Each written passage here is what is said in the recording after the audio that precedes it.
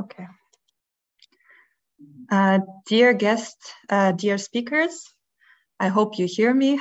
Let me kindly welcome you today at this important event. After 9 months of this full-scale invasion of Ukraine by the Russian army at the SKD, we are very happy to give a platform to our colleagues again to talk about Ukrainian culture and projects, to try to figure out what would be the strategies for the future already now.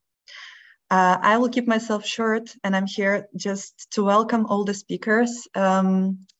Evgenia Belarusits, Misha Gabovich, Nikita Kadan, Valentinas Klimashauskas, and Doreen Mende, and our wonderful moderator and my future colleague, Tatiana Kochubinska, who will hopefully be soon with us addressing at the SKD as a co-curator for Ukrainian exhibition, which we're working currently right now on. I would also like to say thanks to the SKD team and our technical support team who is making this possible today. And actually, this project was also made possible with a grant from the Culture of Solidarity Oynik Ukraine Fund in partnership with the European Cultural Foundation and Oynik, with core financing led by Goethe Institute and additional funding by the Institut Français and Instituto Cervantes. We would also like to thank Estonia Embassy in Berlin, Estonian Institute, Finnish Institute, and Lithuanian Institute for their endorsements and support. And here I would like to give the word to Tatiana Kochubinska, our moderator tonight. Thank you. Dear Maria, thank you for the introduction. And dear speakers, thank you for being here and agreeing to participate in the discussion, and thank you for your future contribution. And I'm also happy to welcome the audience. I cannot see here whether we have audience at the moment, but if we have, of course, everyone is welcome. Our discussion today is called Decoloniality in Ukraine. Is it still a place for a Soviet soldier in historic memory? So we will be talking today about the question of uncomfortable past, uncomfortable shared past, about some unspoken pages in our history. And first of all, I would like to welcome again the speakers. As Maria mentioned, all of you, but I would like to say some details about your practices. And I'm very happy to talk today with Evgenia Belarusits, an artist and writer and photographer whose work is often produced on the intersection of visual arts, journalism, activism, and also literature. I'm very happy that we also have as a speaker Misha Gabovich, who is a historian and sociologist who has written a number of books and publications about the topic of memory, commemorative practices, war memorials, and who is currently a Liz Meitner Fellow at the University of Vienna's Research Center for the History of Transformation.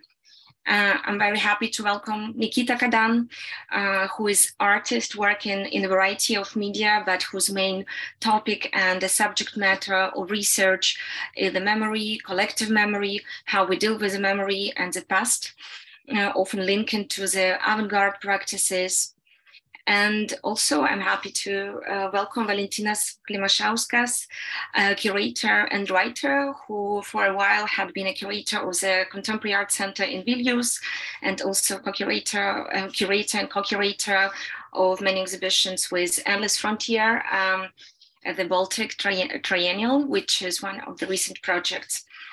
And as I said in the start, that our discussion has this title, with decoloniality in Ukraine, is still a space for a Soviet soldier in historic memory. And basically this title of the discussion refers to a very recent event that happened right now, like in Ukraine in October.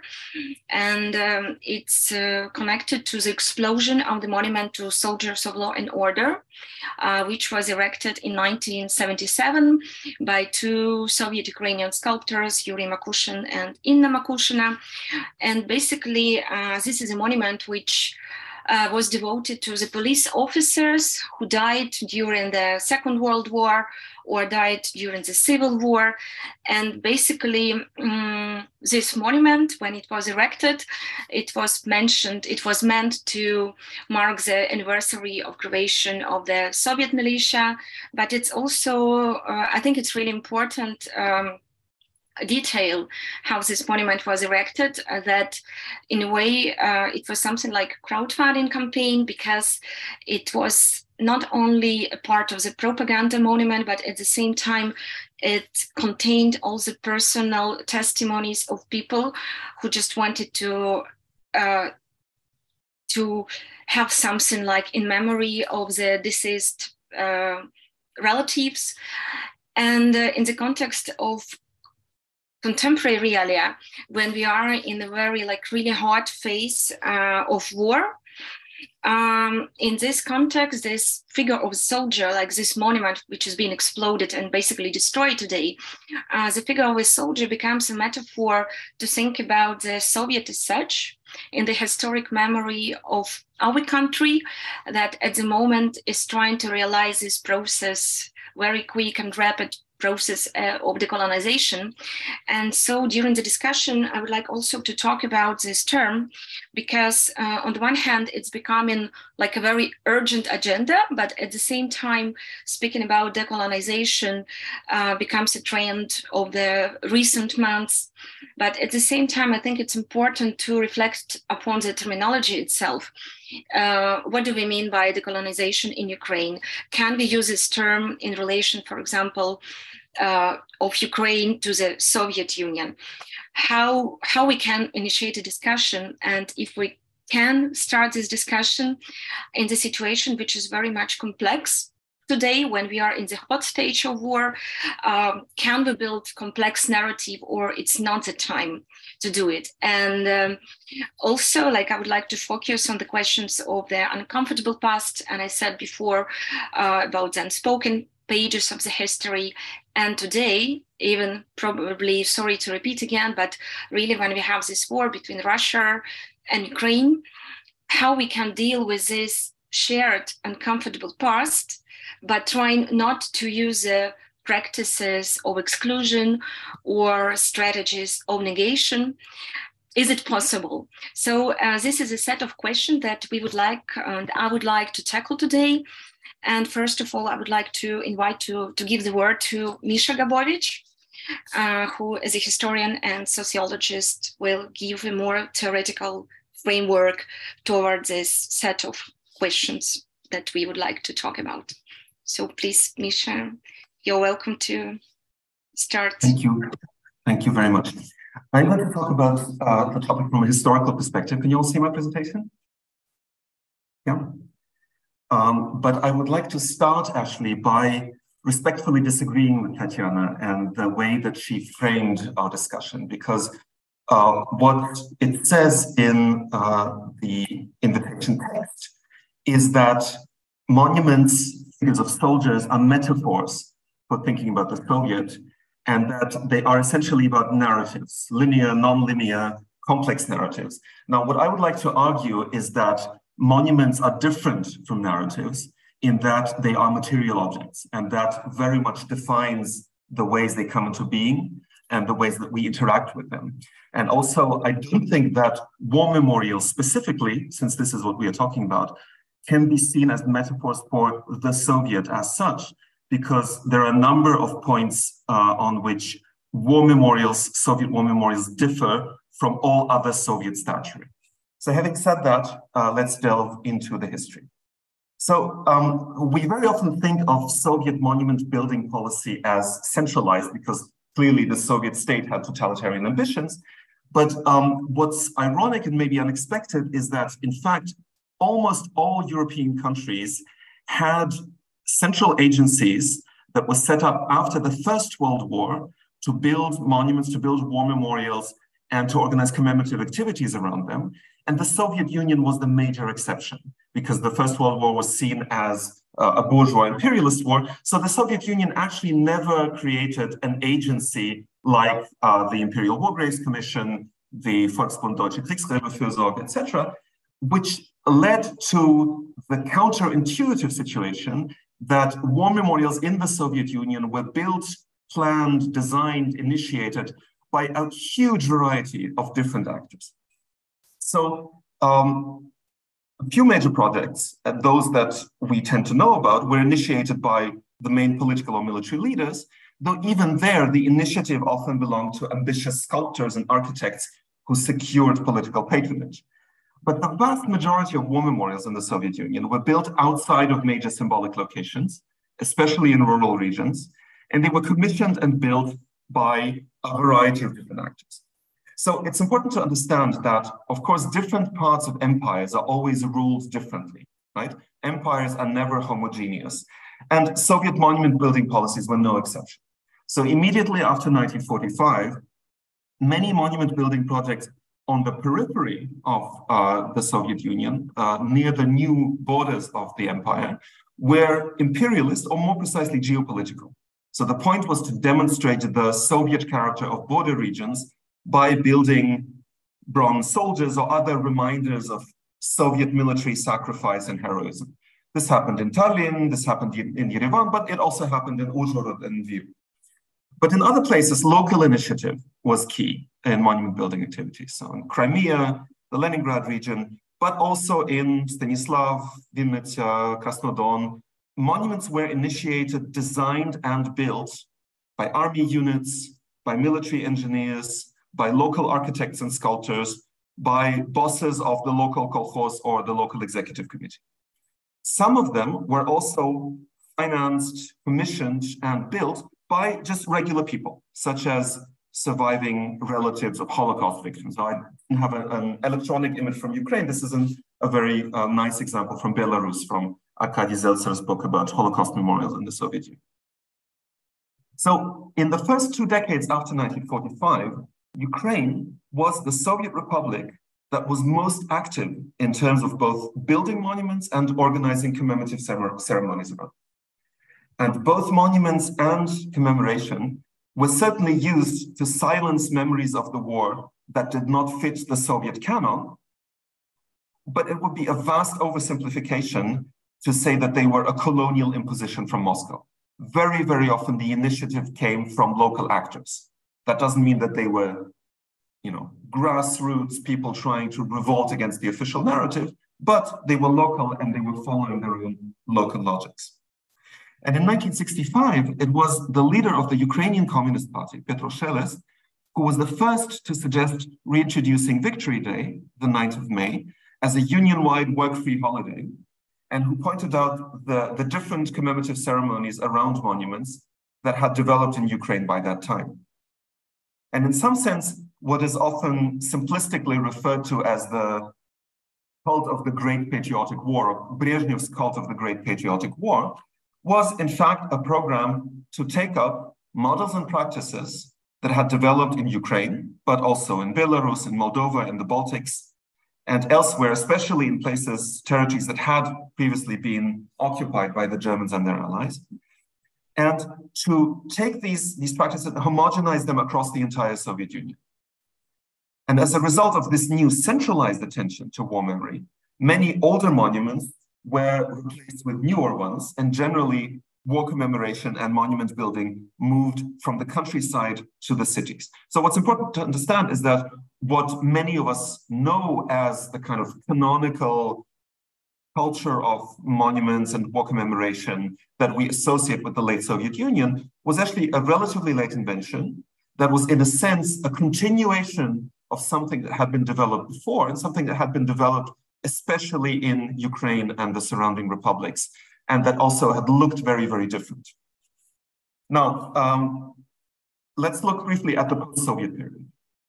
So what happens with war memorials in the post-Soviet period? I'm focusing very much on Ukraine here. So there's this sort of idea that we often have that a lot of war memorials were destroyed immediately after 1991. Actually, there were a few cases like that, of monuments being destroyed or removed. But actually, in a lot of countries, and especially in Ukraine, those were really the exception rather than the rule. And all the way to the decommunization campaign of 1915, 16, 17, in fact, even when Lenin statues and statues of other leaders were removed, in the vast, vast majority of cases, war memorials were left untouched and in fact remained centers of commemorative ceremonies.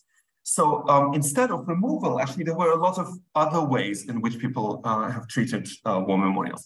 One is inventory, because since there was never a centralized agency in the Soviet Union to build these monuments, but also to take stock of them, after the collapse of the Soviet Union, a lot of people, state agencies, but also individuals, started collecting catalogs, lists, inventories. And this is one example among many of a site. This one is focused on Ukraine, that tries to kind of create a database of existing memorials.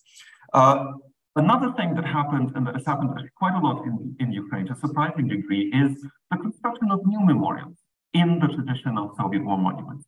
This is one example among many from the Kherson region. This is a memorial that will probably look Soviet to many of you, but that was actually built in the post-Soviet period. And we find quite a lot of examples of this kind, especially in the southern and eastern parts of Ukraine. Now, another very, very common way of treating war memorials has been to either reinterpret them or to modify them. And this is something you find very often. This is an example from West Ukraine, a photo I took a few years ago, a very, very typical example of a war memorial in a rural region being slightly modified. So what happened here is that there was an inscription about the Soviet fatherland, and people simply deleted the word Soviet, but left everything else in place, and then they added a Christian cross. What often happens in eastern regions of Ukraine, and this is from fieldwork by my colleague Mykola Homanyuk from Kherson, is that people regularly repaint monuments in these really garish and sort of polychrome color schemes as a way, on the one hand, to save and protect them from the weather, but also to somehow, express their continued reverence. Yeah, here's another example of this. And then finally, we have a few examples, and I'm sure that Nikita Kadan will talk more about this, of artistic intervention.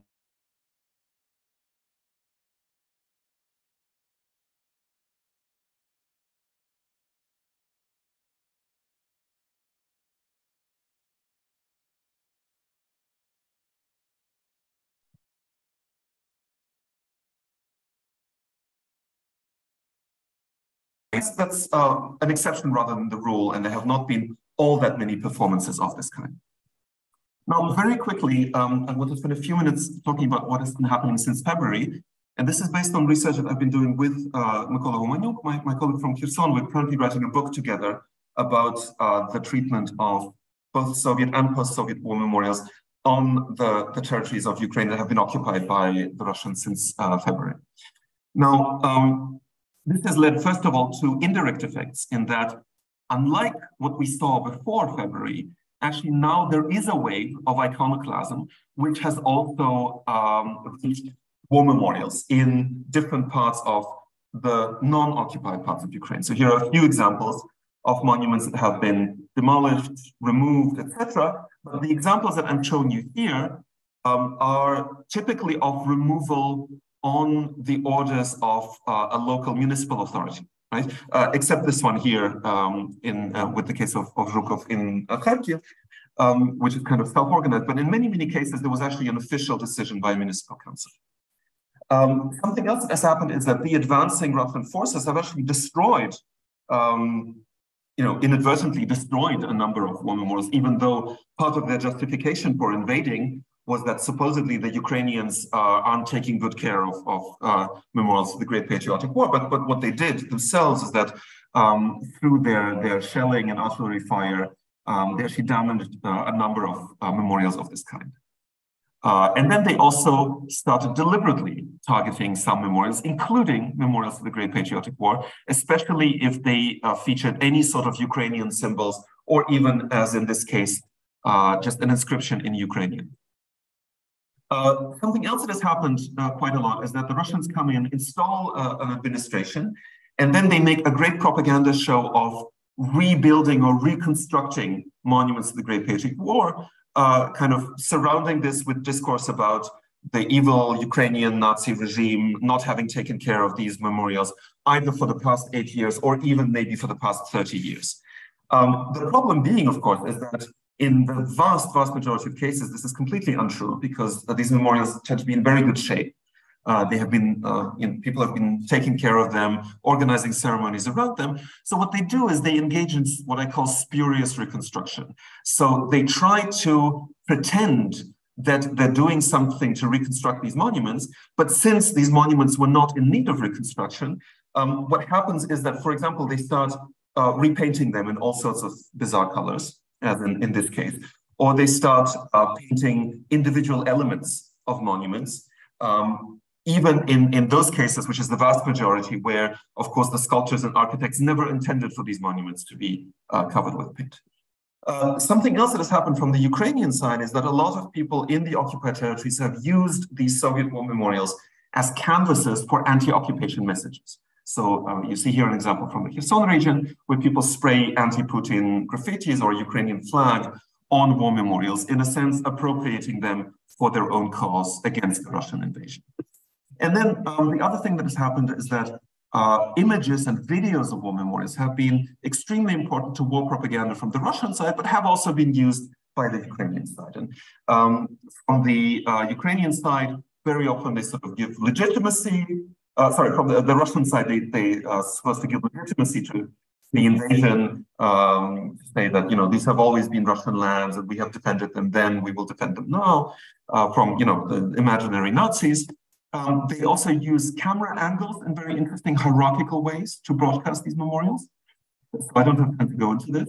They engage in a sort of reconstruction or reenactment of poses of war memorials. They relight eternal flames, etc. But what has also happened, they sort of circulate images to pretend that Ukraine is not taking good care of war memorials. They try to defend them from imaginary attackers. But what is happening from the Ukrainian side is that the way that war memorials are presented has also been very important. So for the Ukrainian side, it's also been very important to sort of show continuity between the fight for the fatherland in 1945 to 1941 to 1945 and today. But the visual presentation has been very different. Unlike the sort of hierarchical top-down or low camera angles that are very common in Russian propaganda, from the Ukrainian side, you typically see these horizontal selfie shots where people talking today and the figures that are part of the monuments are presented as being on the same level. And something else that has been very common is to use images of war memorials as symbols of the destruction wrought by the Russian side, but also to kind of send monuments into battle. In this case, some of you may have seen at least the online version of this exhibition organized by the Museum of Ukraine in the Second World War in Kyiv, which is housed in the motherland statue that is one of the symbols of Kyiv. And it featured well over 100 drawings and videos of this iconic statue being kind of reimagined as a figure fighting now for Ukraine against Russia. So it's important to understand that monuments, especially war memorials, will always have a range of different meanings for different people, right? And obviously I didn't have very much time to show the whole specter of these meanings, but even from these few examples, you can probably see that monuments and memorials have been extremely important to both sides in this ongoing war. And outsiders typically will look primarily at the outward symbols, right? And for example, they will take offense at the presence of a red star, hammer and sickle, and interpret a monument as objectively symbolizing the Soviet past, the Soviet regime, the crimes of the Soviet Union, etc. But for many local residents, monuments have a primarily local and even intimate significance.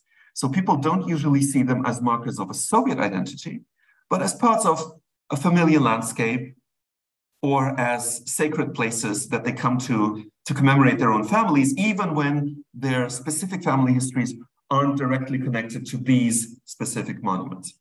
So, you know, as a researcher, as a historian, it's not my place to give any recommendations. But what I want to point out is that previous experience, not just in Ukraine, but also in countries like Poland and many others, shows that the least conflictual way to remove a monument or to alter its significance is to have some sort of interaction, some sort of debate about it that involves residents and that allows them to voice all these different meanings that the monuments are infused with.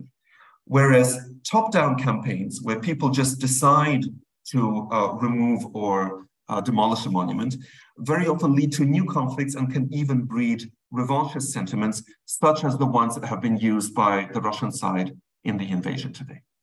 I think that's my time. Thank you very much.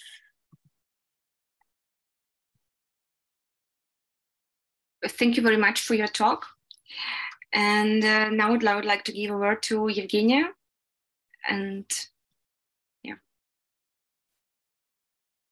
unmute. Thank you very much, Misha. It was really great, interesting, and I'm very inspired. I will speak about several projects of mine that are related to our discussion and make even a proposition with a term connected to child psychology and the term of Jean Piaget that sounds like decentration, that I am proposing instead or together with decolonization. I will start. I just was thinking that I can show here fragments of my project Victories of the Defeated that I started in 2014, working in different cities in the eastern Ukraine, practically documenting the life of mines, coal mines that were working on the edge of war, looking actually for a way to represent a war, to represent the work in the situation of war, and to understand what cultural traditions are connected to the working process in different cities of the eastern Ukraine, and what would be our heritage maybe of this way of life that we are in that we were in the process of losing, because war was happening on this territory, putting everyone in danger and slowly destroying these ways of living the life, working, and destroying everyday life. When I was traveling, I was actually hoping that of course, in 2014, I was having some hopes that lots of cities in this region would be on some level untouched by the huge violence of the war, which wasn't happening again and again. And it started with the city of Debaltseve, which I visited in 2014. It was a very interesting place because it was a first, I would say, first late victim of Russian aggression. That the city that was violently occupied after all Minsk agreements between Ukraine, Russia, European countries, after all peaceful agreements. And the city was situated actually between two newborn Soviet states, LNR and DNR. And it was, of course, a very important railway junction, and therefore maybe it was also important to occupy it by Russian forces that were representing themselves as DNR and LNR militia. So when I visited this city, I actually already at that time have seen this these big changes to all important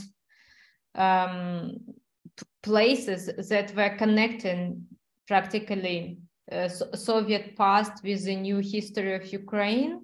At least what we see here is a Palace of Culture, the place where community cultural life was happening before 2014, and it was already being destroyed by Russian artillery bombing fire, rocket during these first stages of the war.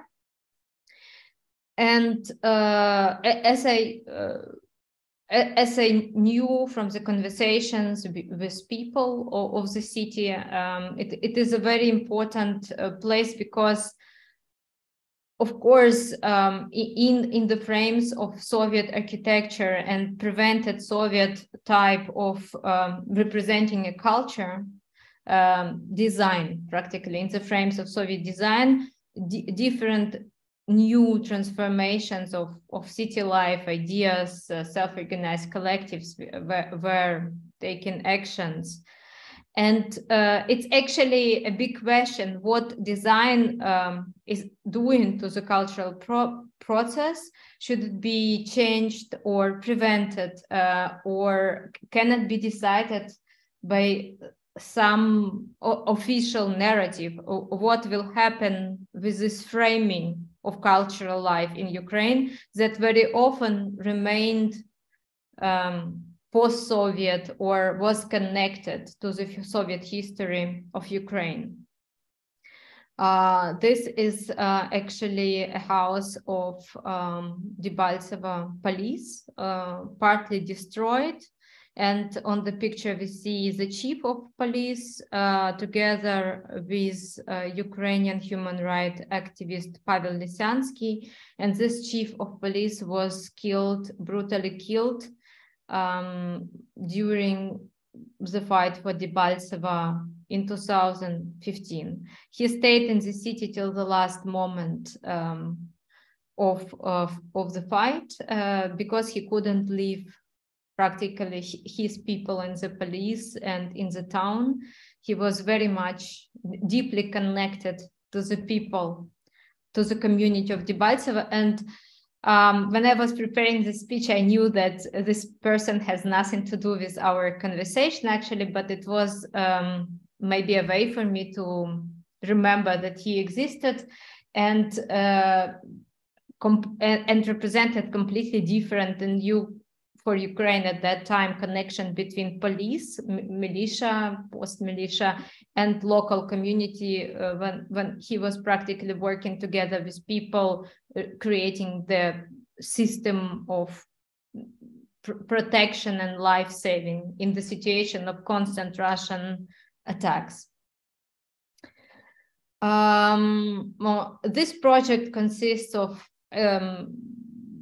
installations. Practically it is the result of this project is not a photography series itself, but the ways of representing it. I'm showing only one picture of representation. It was an exhibition created with Tatyana Kochubinska and an Ukrainian architect Ivan Melnichuk. We developed a show in National Shevchenko Museum, and our collective goal was actually it happened in 2016, and our collective goal was to raise awareness to this completely different environments of the working environments context in the Eastern Ukraine that slowly seem to get out of vision of very fast, intensively changing cultural narrative in Kiev.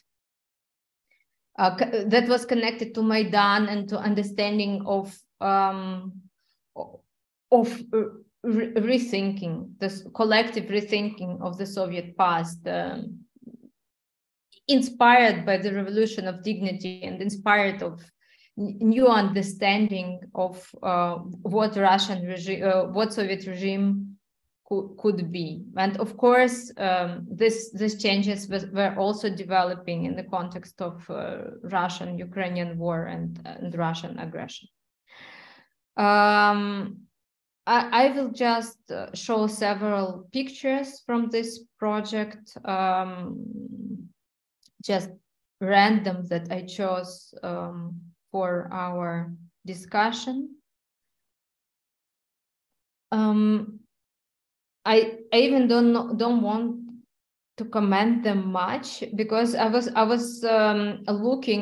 working together with workers mostly, and it was not my observation of their work, but most of the pictures are the result of the discussion how the idea of work can be represented today as an answer to Soviet narrative about miner's life and dignity of a miner. Because when I started this project, working in the mines in the eastern Ukraine, the very big question for people who were working and living there was, what has happened with our idea about ourselves with the new shifts of the society? Because in the Soviet Union, they were living in this double standard reality, where on one side, they were represented through a heroic narrative. On another side, there was a huge exploitation in the name of this heroic narrative of their practically, their working life was very much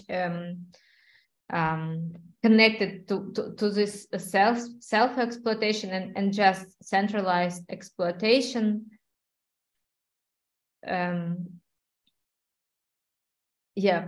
Connected to this heroic representation. A word just felt out of my memory. And I was looking for the way, yes, to show environment, to show actually this project is very much connected to portraits of people, or to look for a portrait of and to look for an image that can be developed today, and as a diary speak about today's experience of working in the frames of war or in the shadow of the war, and in the same time be something that can be shown today. And I was imagining even that I'm not the author of these images, but just at that moment, it was actually my imagination more, but I was thinking that I'm not really an author, but it is a collective work that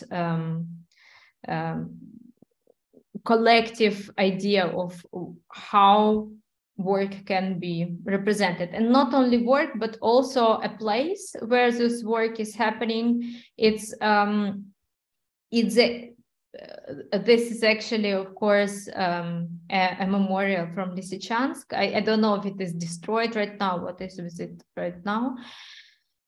Not only the work itself, but also what will happen with environment, working environment that itself, of course, as a frame of life, is also representing actually in today Ukrainian, in the idea of decolonization, in this discourse, it is representing some kind of colonial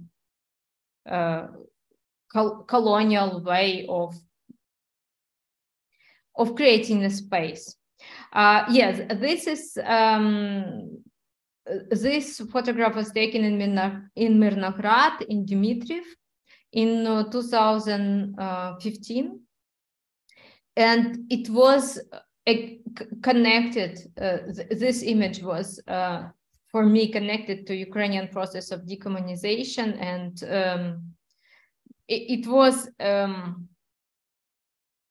self-organized. I think this image could fit in Mikhail's speech, because it is a self-organized rewriting what this monument could be about. Yes, what is Lenin standing for? He is for destroying the city. He is or he's for peace. In this kind, it is an answer of the idea that all representations of Soviet past are working for Russia, supporting Russian aggression against Ukraine. It was like a counter thesis developed by somebody who just wrote it on the element of the monument.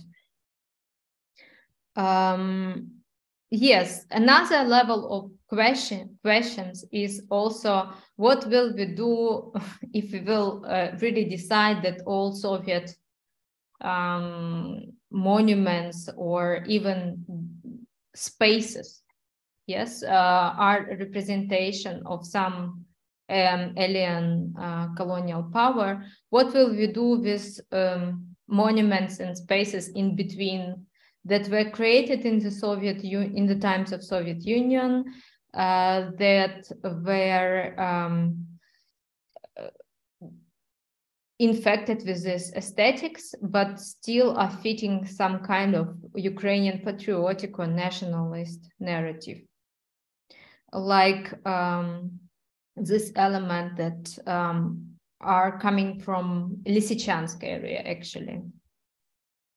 It's another level of asking questions. We are again in Lysychansk, and it's just some images that I found in my archive that may be worth thinking about. What would happen if war hasn't destroyed this wall? What would happen with it when Ukraine will control the city again? It's just this slogan, communism. I can't remember, but it's electrification всей страны, I think. Something like that, I can't remember. And another level of my interest was, I really only started working on that, was small museums in some of the mines that were created also in the Soviet past, and are unique places that represent a museum created by workers and developed the workers and expanded even during the independence time. If this museum in the miners museum wasn't closed in the first maybe decade of Ukrainian independence, like most such places, it is still there. And in maybe I have actually found only one in Novodruzhevsk, but I think that it's possible that lots of such places existed. And of course, this kind of museums that include, I think, very interesting archive material about working culture and also Soviet past of the city, and understanding what work is and what it could be. Also ideological history of the Soviet Union, and how this understanding of this past was changing without any ideological pressure from Kiev or from other centers, how it was changing by itself through communities that were just deciding, because this museum wasn't controlled by any Ministry of Culture. So community of the mind could decide what they will put away. And I have discovered that they not like put things away from the museums. They sometimes would add something like an icon, Orthodox icon, of course, or something else, but they would prefer not to take some images. I think if there would be a proposition, inspiration to rewrite descriptions to images of those museums, I think workers would be really happy just to recreate those museums using complete freedom and absence of self-censorship. That would be great. And this room is okay. It's again the rest of the past working culture. This room is a room of an artist working in a mine, again in Lysychansk region, and it was only one, actually, on something that I have seen only once, and I suppose this. The idea that artists were invited to work, to live practically near the mines and to work in them and have the studios on the territory of the mine. This concept was developed and started in this area in the late Soviet Union times, but it was a unique case in my research practice. But I think we could find some other cases like that when artists could still have his atelier on the territory of the mine and was sometimes drawing paintings for the miners' museum. Here are again pictures of environment of the mine that for me, they look like a museum and something worth saving.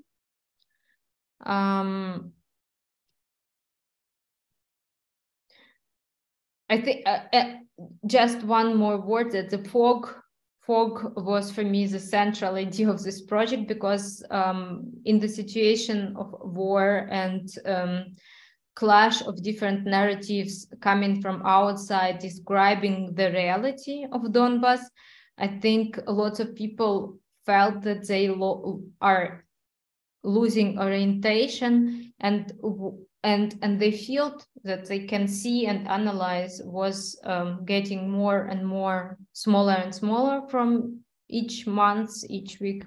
And I thought it was like a feeling in a fog when you can see only part of your way.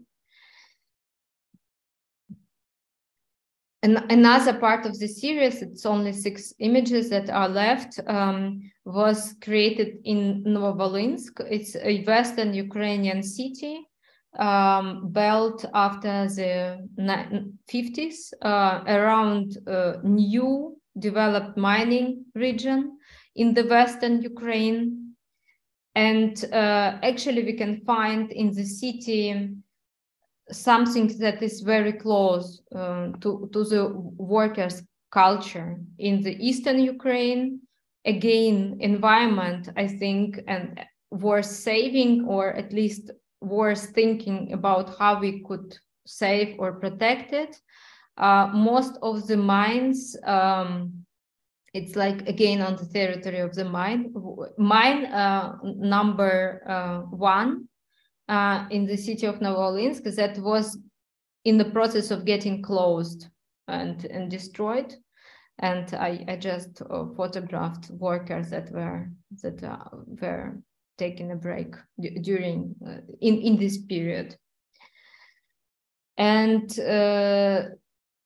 yes, and this is something like a cultural palace that started to be built at the end of 80s and was never finished. Yes, and now to my just proposal to see decolonization as decentration, to understand maybe to acknowledge, to remember that one of the quality of Soviet Union was connected to creation of some narrative, propagandistic, ideological narrative that provoked self-censorship and should spread through the whole territory of Soviet Empire. And maybe the answer on this way of thinking about their culture would be a term connected to child psychology, decentration. It is a term developed by Jean Piaget, and it's a stage in cognitive development when a child enables to look at the same object at the same time from different points of views.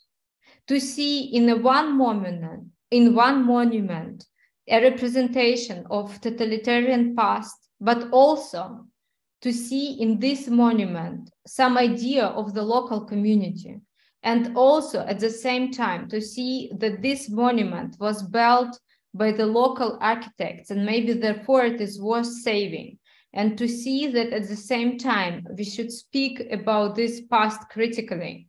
So maybe that term of this idea of just personal development could be a key to a new cultural politics in Ukraine, supporting local communities and supporting local views without this pressure from the center that is actually, I have a feeling, still taking place. This idea that some mega big new narrative can be created and supported by all small cities and parts of a big country. And I think that maybe a different approach would be a real decolonization. Thank you very much.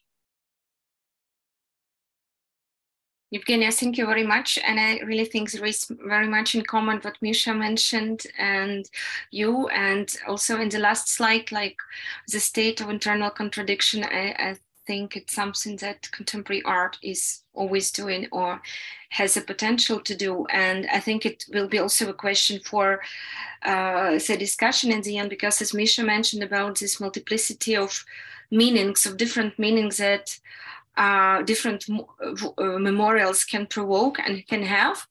And what you're also saying about this ability to concentrate on different aspects of one object, but it will be probably a general question how in contemporary reality, which is really affected and people are very much affected emotionally, how in this situation try to keep respect towards all of these different meanings and how they can co-function in a shared space. But probably it's something that we can discuss afterwards. And I would like to give a word to Nikita. I hope he's here, as because we are two now in Kiev and I'm lucky now. And yeah, he's also lucky with electricity. So I'm giving the word to Nikita, who will be talking on these topics also from the artistic perspective. Hello. Yes, thank you for inviting me. Yeah, I promised to tell about some works of mine which more or less relate to the topic of Soviet heritage, current relations with Soviet heritage, like during the war, and some paradoxes of commemorative politics of the past and of present. Yeah, maybe I'll show some works of mine, starting with a work called The Red Mountains. And yeah, please let me know when it will be on view. Yeah, Masha did it. Okay, so you see it now.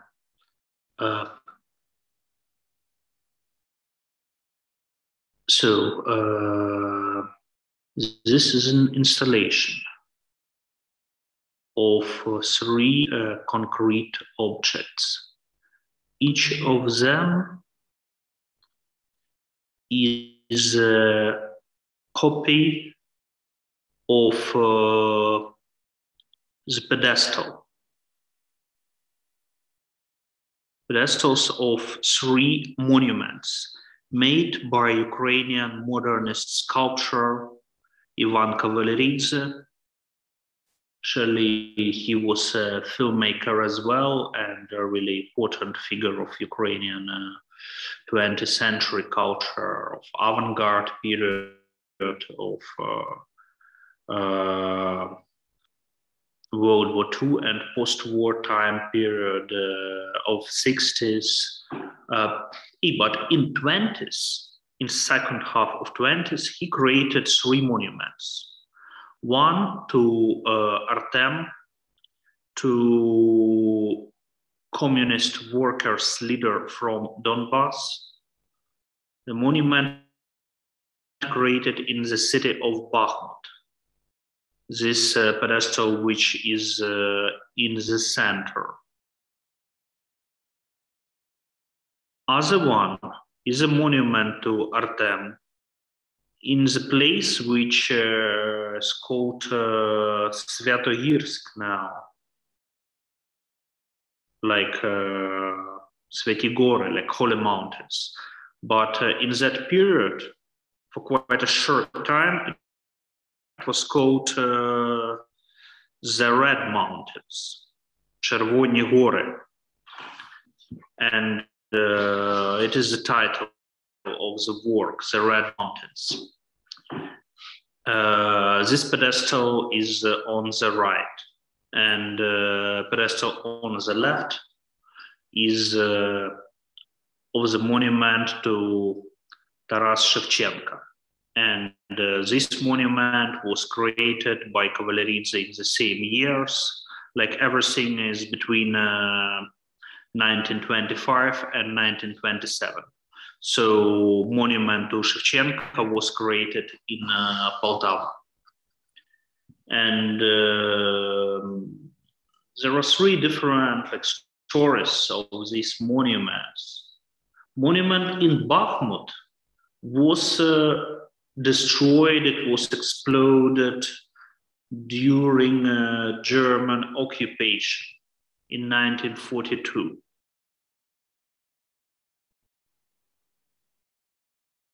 Just as a communist symbol.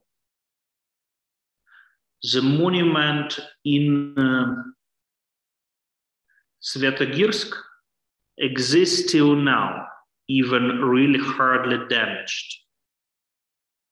And now it's like in the zone of very intense fights. And Bakhmut is one of those cities of Ukrainian East which are almost destroyed already. So the monument in Svyatogirsk is still there. It's much damaged, and on the last photo I have seen there was a huge Ukrainian flag attached to it. But territory is just below the monument because it stands on the mountain. They were controlled by Russians. And there is an Orthodox monastery which was so much damaged, almost destroyed by Russian missiles during the fights. But in 2017, Ukrainian Vice Prime Minister Vyacheslav Ilyenko and former director of Ukrainian Institute of National Memory, Volodymyr Vyatrovich, demanded to, not to destroy, but to stop the restoration of the monument as a road to the Bolshevik terrorists and separatists.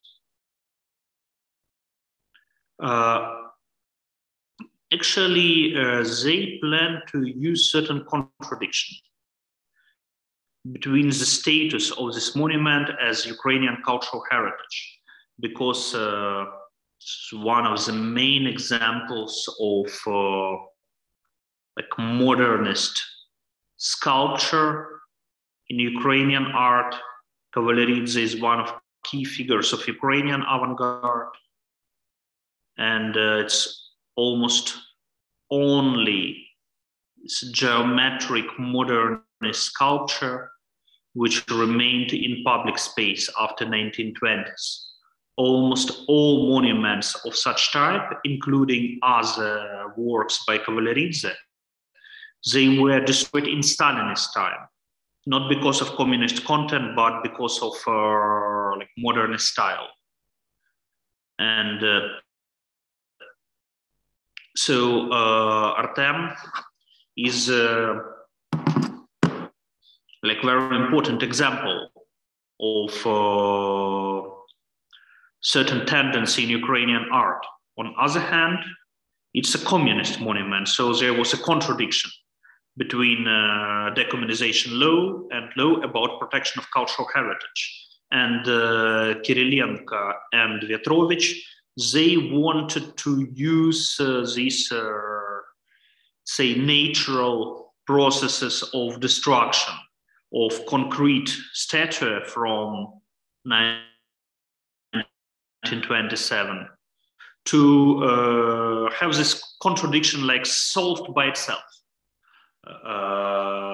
But it didn't happen, and I really hope this monument will survive. And monument to Shevchenko is still on its place, but there were plans to destroy it actually twice. One during German occupation, and it was like anecdotic story. They thought that it was Lenin. Just there was a mustache and like a bald hat, but no beard, and they confused two historical figures. And in post-war period, like local authorities just demanded to remake the face by Shevchenko because there was this Cubo-futurist figure with some geometric like stylization and like deconstruction of this like academic realist form. And in Stalinist times, they demanded just to change his face. So now it's Shevchenko with this like Cubo-futurist geometric body and like realist, even a bit like primitive realist, like norm sculptures. There are stories behind which can tell a lot about fate of the monuments in different periods of Ukrainian history. And also somehow it's important that these monuments relate to the same period in their origin, but have very different legacy in a changing political context. Yeah, also I wanted to show the work called The Tiger Sleep.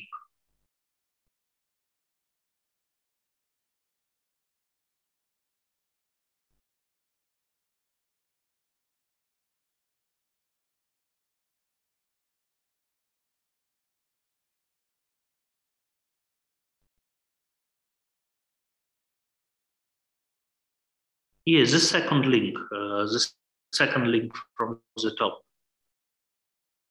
Or I send it as a separate link. Yep, thank you. Here it is. So there are several spares in different versions of the work. There are 2, or there are 3, or there are 5. And these are the copies of the spares made by workers from Gorlovka in 1905 during Gorlovka armed uprising, which was a part of 1905 revolution in Russian Empire. Gorlovka is occupied by Russians since 2014. I found the spares in the storage of National Museum of History of Ukraine when I realized the work called "The Possessed Can Testify in Court" during Biennale School of Kiev in 2015. Maybe, I hope I'll have a few minutes to tell about this work as well. And I found these spares made from workers' instruments. When workers from factory owned by Belgium called Loest, when they started to protest, like demanding a better working conditions and like salaries, and it was start of this real workers movement in Donbass. The factory owner called the police, actually he called the Cossacks, which served as a riot police in late Russian Empire. And lots of workers were killed by Cossacks, others were injured. Actually, in Gorovka, there is still a monument, like a small obelisk standing just on the side of the street, not even on the square, just on the side of a regular street, like an obelisk of less than human height with inscription. At this place, like Tsarist Cossacks, they cut out the hand of worker Ivanov, which was buried after that together with the body of the worker Kuznetsov. And it's like a local thing called like a monument to a hand. So after this brutal attack of Cossacks, workers went to the factory and they made weapons from their working instruments. And look at the handles of these spares. These are the handles of industrial tools.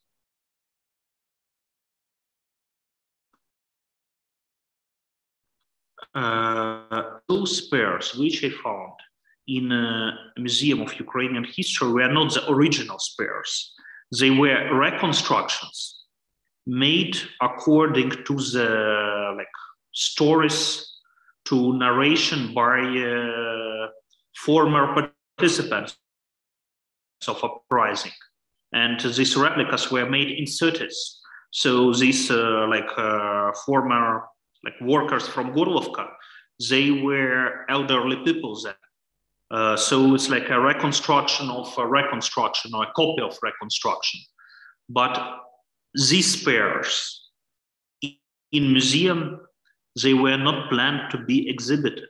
They were in the very depths of the storage. And those people from museum team with whom I worked, with whom I talked about what can be done in this museum, because they invited me to some transformation of museum display as well. And they told that no, these spares are not planned to be exhibited. It relates to some socialist workers movement, and it's so not up to date. We should speak about national struggle now. And all this worker struggle, it was overrepresented in Soviet time. And yeah, it was, but many things took place, and we have to concentrate on national struggle. So these spares, they were orphans, unwanted children of this museum narration. They had no chance to be seen. And I made these copies of them, and I called this work, I gave a title, which is a quote from Walter Benjamin, about tigers leap to history. Actually about what do we take from history? When French Republic returned to fashion, like started to wear again some like toga from Roman Republican time. Like according to Benjamin, it was like a tiger's leap to the past. But in the field of fashion, it's this tiger's leap, like imagine like on arena of the circus, under the supervision of the ruling class, and the same leap, same jump, under the open skies of history is called revolution. Yeah, and please show the work that possessed can testify in court. Одержимий може свідчити в суді. Yep, this one.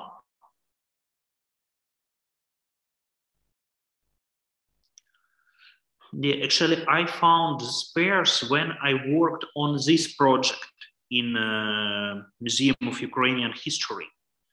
And you see some like metal shelves, and there are some objects which I found in museum storages, and actually one spare is one of them.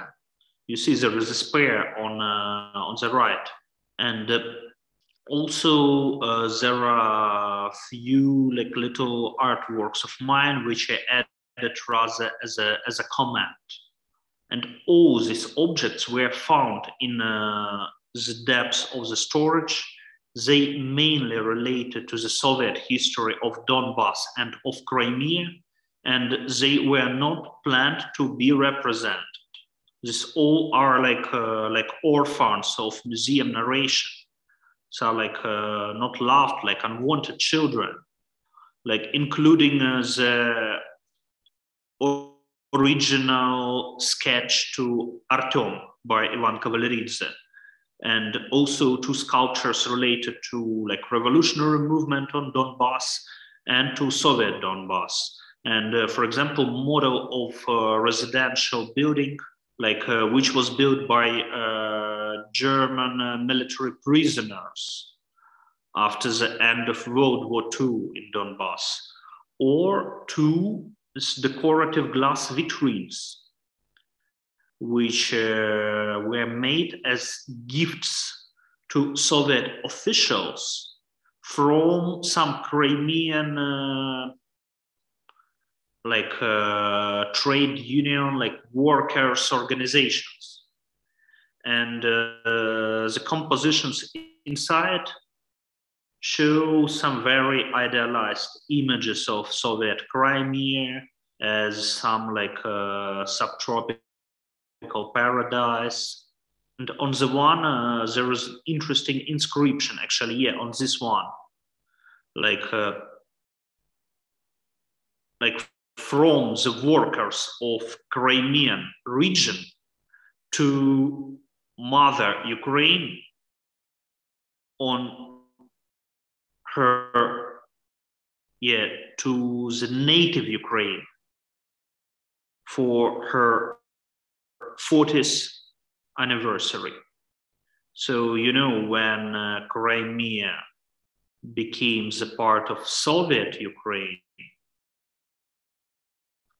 but this object is from like early 60s, from 60s. So see the birth of Soviet Ukraine, of USSR. And here is some contradiction, some paradox.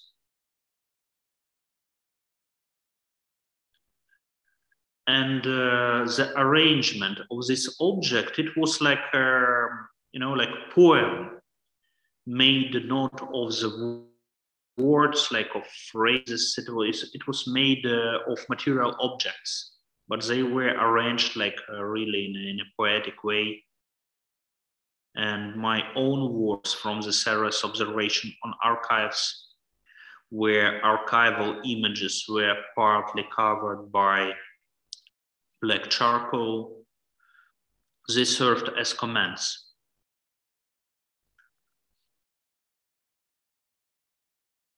Yeah, and maybe I would like to show the last work called The Project with Postponed Implementation. I've sent it in a very last letter. There are 3 images.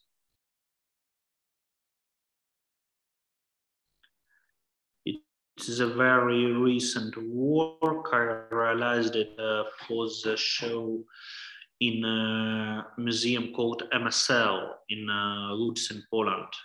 And it was installed in the place which is very well known, like in Western art history, an abstract cabinet from Hanover, constructed by Lisicki.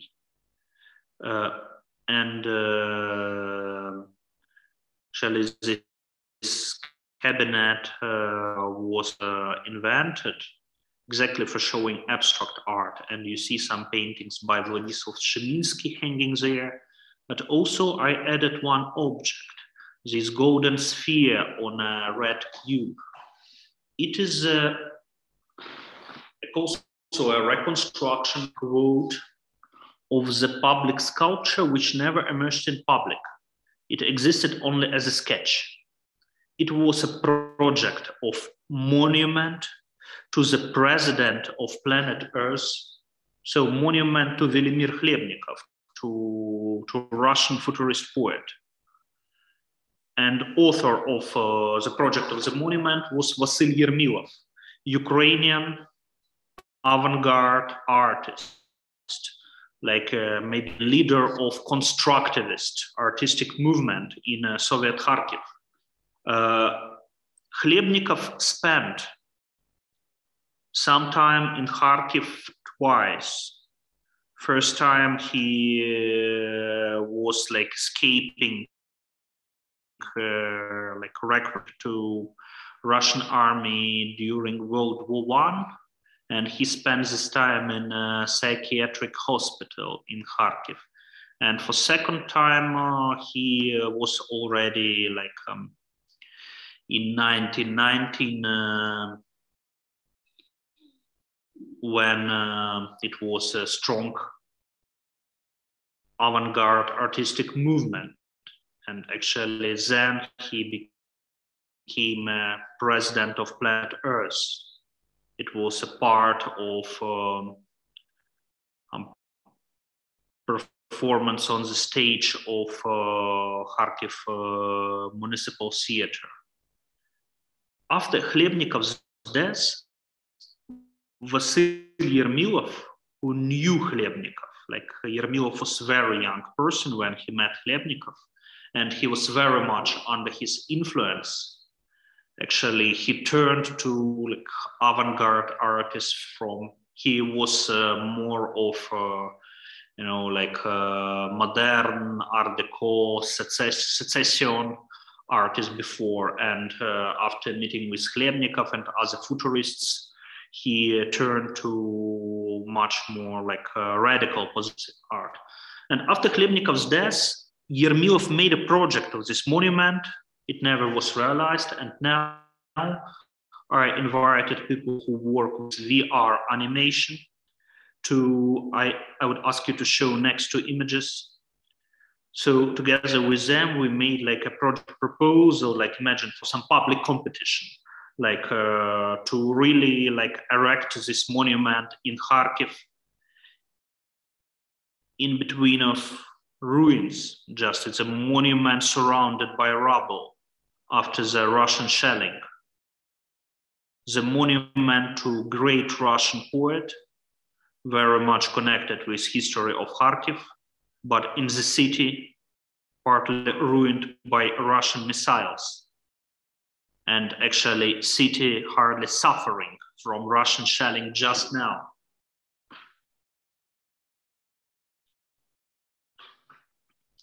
Yeah, so this work was exhibited as a sort of like proposal in a Polish museum I haven't exhibited in Ukraine, and you can imagine it's not so easy to make any sort of exhibition in Ukraine now.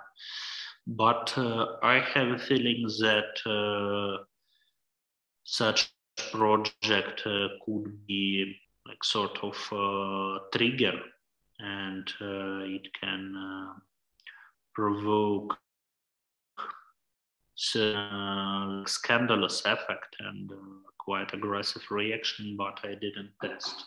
I have to test it at least in my Instagram.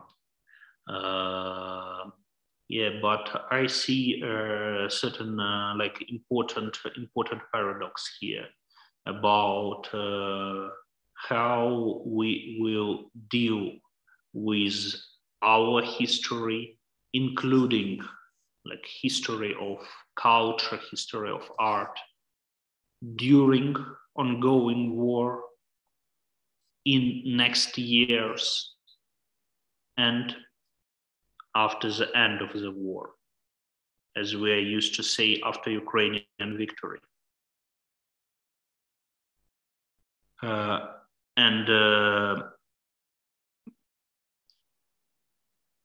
You know, when we look at monuments to, for example, to Alexander Pushkin, which are removed or covered now, like yeah, we understand this. These monuments, they emerged as certain colonial symbols, that they are not about like 19th century romantic poet from Eastern Europe, that they are monuments to like Pushkin, not to Petefi or Mickiewicz for very obvious reasons. And when we hear very actually popular slogan that there is no Russian culture without Russian text, yeah, or that each Dostoevsky is followed by Russian missiles. Yeah, I hear certain truths here, but if we will replace like name Dostoevsky with names like Platonov or Shalamov, it will sound quite weird. And like maybe to end with, I don't believe into any like homogeneous national culture, including Russian one. There are different Russian cultures and different Ukrainian cultures as well. And now we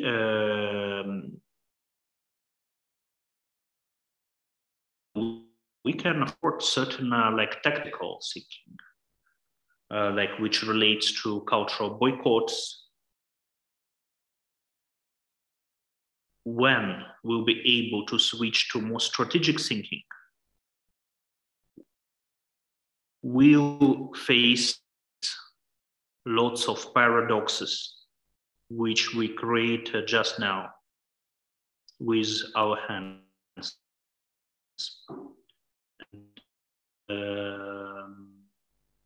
Yeah, it's not just premonition. It will be. We'll have to answer new questions then. Thank you. Thank you, Nikita. And thank you for sharing the last project, which is like really vulnerable. And I think there are also many contradictions in itself. And I would like to give a word to the last contributor, to Valentinas Klimashauskas. And I hope we will have also some time left for discussion. So please.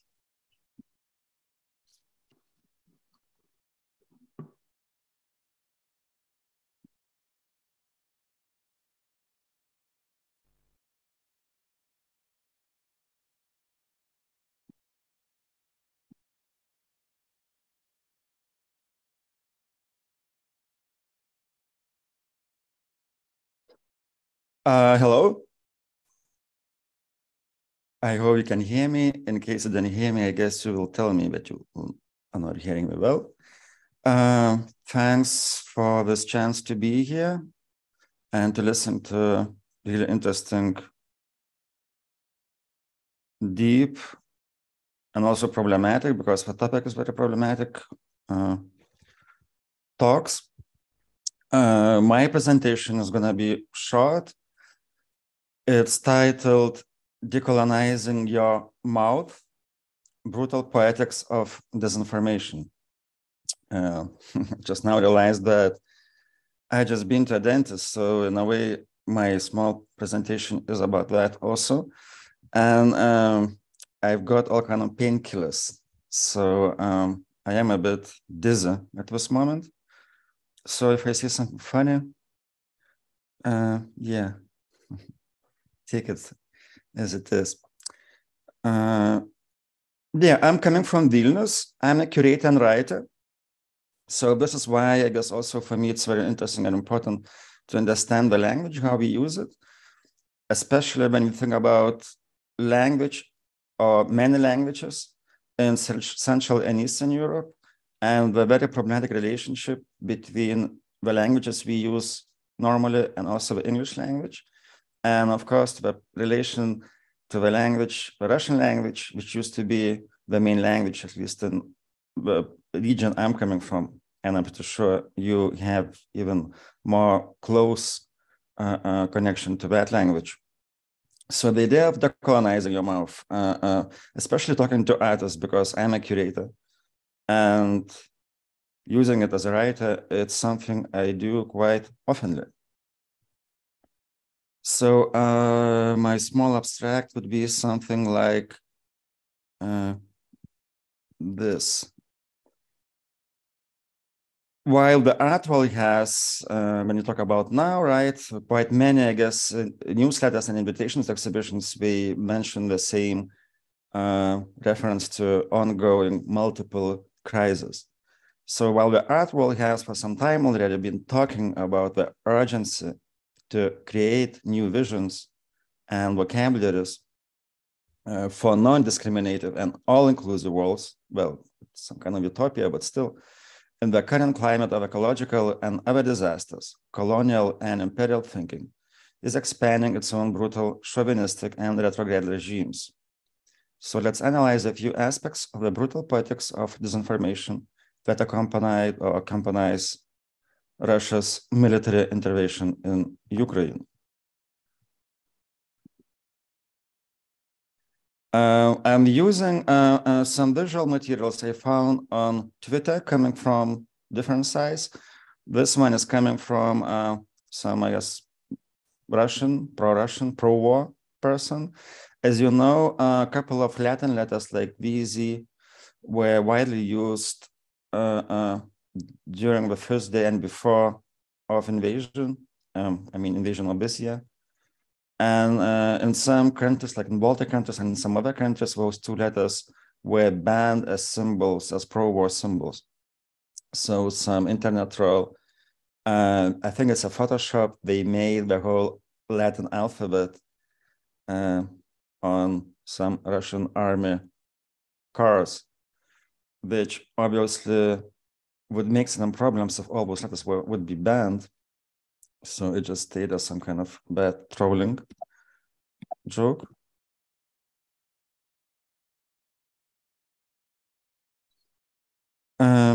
So let's go back to the ideology, to the Russian propaganda, to certain methodologies, what they're actually using, how they use language in information sphere and social media sphere. Because also, although the topic is Russian soldier, especially I guess in writing now, it's more or less sounds like some kind of a metaphor, a trope, especially in a space of contemporary media. Maybe monuments, maybe more or less in our region I'm coming from, they're not that visible anymore because they've been removed in the 90s. but we still have some monuments to Soviet soldiers, and something similar in a bit further cemeteries. And they have a few of ongoing cases that are dealing with what should be done with those sculptures. However, I'm kind of also interested in how the trope of a Soviet soldier, let's say, or Russian military in general, is being used. So what they actually do, that's really most important thing for them, is trying to construct some alternative realities. So in March 22, the right and regional expert Peter Pomerantsev, who has extensively written on how Russia is using the media as an extension of its military power, tweeted a popular joke in Moscow pro-Putin circles. Two Russian soldiers are drinking champagne in Russian-occupied Paris, where whole of Europe is conquered. I live in Paris now, so it's a relevant joke for me, to me. Did you hear one smilest ever? We lost the information war. So let's not forget that this joke is just a joke, but also it is not, right? We shouldn't be naive in regarding its imperialistic fantasy and how easily and with a typical Russian bravado, it transforms what at that moment seemed to be the failure of Russian propaganda into an imaginary military victory. And this way, the joke is propaganda par excellence, as it camouflages itself as silly gag, while at the same time it continues and expands the Russian propaganda machinery. It uses a popular format of a joke, something we all seemingly enjoy and do not instantly suspect the copyright of Russian psychological warfare agency to be behind. So to continue, it reinterprets the status of information war. Suddenly, a failure appears to be a victory.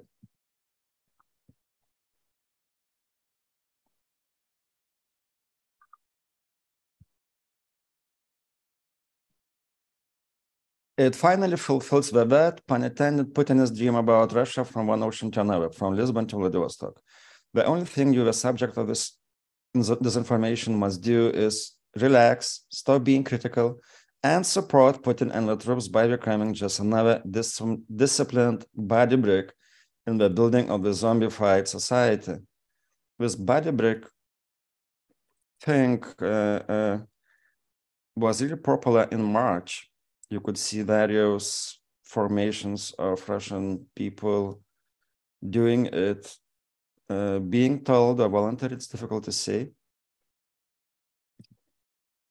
And as Russia's military invasion of Ukraine in February 2022 was preceded and informed by massive disinformation campaigns of psychological warfare, we started seeing military machines with the letter Z, V, and O moving into Ukraine, as we saw on some memes and photos I showed before.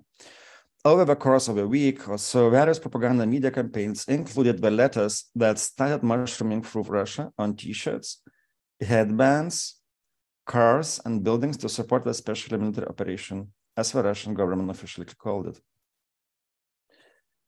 What's really important in this kind of situation for this kind of propaganda is to present propaganda as it's not propaganda, as it was kind of made or thought naturally by a so-called a genuinely politically engaged person. To connect to the Russian soldier, to the Soviet soldier, they always kind of being presented also as some kind of natural, people-loving savers, just they're kind of natural Russian Soviet soldiers just saving the world, saving cats, saving children, saving all people. So this idea of generally politically engaged person is also very important to kind of debunk and try to see who's behind that. Yeah. Who are this person? Are they generally politically engaged persons? So you have most probably heard about troll factories, obviously, that are spreading Russian pro-war lies online. One of the trolls' tasks is to make this kind of propaganda look as if a generally politically engaged person created it, so the post, as the joke, seems a natural continuation of what the people want. And one could say that the troll's main task is to give what they write a human touch. Write it so there seems to be a genuine, politically engaged person sitting at the screen. For example, I was told at the start that I should write something like, I was in my kitchen baking, and I was thinking how Putin is doing a really good job. You might write from a fake profile as an ordinary woman that I would like to meet a good man, someone like Sergei Shoigu, and then mention how great it is that he just ordered a new fighter planes. I quote here Lyudmila Savchuk, which around 2015, she was a journalist and she went undercover to expose the Russian troll factory in St. Petersburg. However, now there are researchers that, especially since March, for example, in Guardian, the British newspaper, they did this research also that Russian trolls, they work also from Asia and Africa.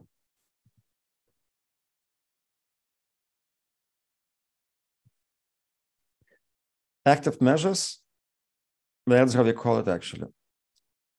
The Russian name for it is активные мероприятия, or active measures. So in this context, it is vital to understand the definition of psychological warfare or psy war. It depends on which country and which cell is using that keyword, which has been known by many other names or terms, including psyops, political warfare, hearts and minds, and propaganda, or also disinformation campaigns. The word describes any action practiced mainly by psychological methods to evoke a planned psychological reaction in other people, and is supported by such military, economic, or political measures as may be required. And as one of the leading specialists on Russian military strategy in the world, is Latvian, Yanis Beržins. So he focuses on just juxtaposition of the hybrid and conventional aspects of warfare, such as influence, information, and psychological operations. According to him, the Russian view of modern warfare is based on the idea that and this is actually, I guess, the most important thing, the main battle space is the mind.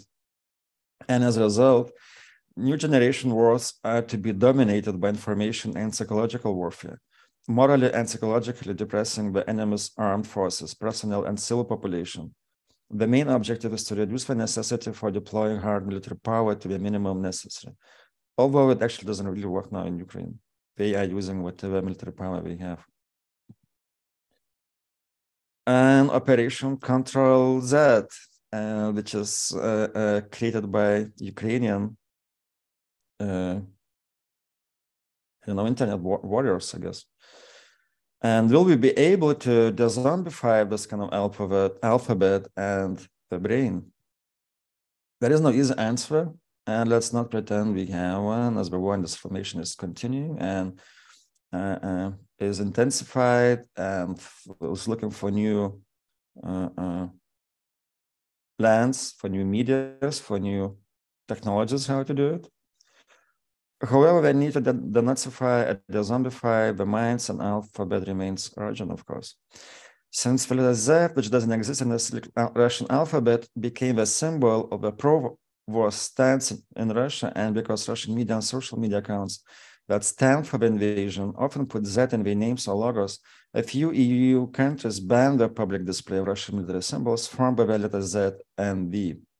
And Russian social media trolls started by making new memes suggesting that banning the alphabet is not the way to go, since countries using Latin will have to ban the whole Latin alphabet, as I showed before in that image. And a couple of years before the war, I chatted with Marcos Lechens, an artist and hypnotist, maybe you know him, about the need to create a new language and go to pre-language states, among other things. So according to him, because he's a hypnotist, as I said, according to him, before language even starts to express itself, the opportunity of experimenting in the mental areas before verbal communication presents us with the possibility of understanding things in very different ways, perhaps more fundamental ways, or conversely more unexplored ways. It seems that people will need to find a safe place to seek their agency and cut loose from the needle of disinformation. And Marcos described the ultimate place of the shelter being perhaps in the cavity or cave of your mouth, out of which a weaving together of words may emanate to create an imagined dwelling. And with all the disinformation around us, we must explore entirely new ways of thinking, he continued. Words, ideas, and actions alone, using all thought patterns, will not be enough. Following Marcos' thoughts, Operation Control Z will most probably take place by decolonizing psychological warfare and one's imagination by giving back the agency to the people to create new realities and vocabularies that are non-discriminative and generate all-inclusive worlds. Whatever it means, it's difficult, I guess, maybe impossible. Aim and go, it's still an interesting trajectory.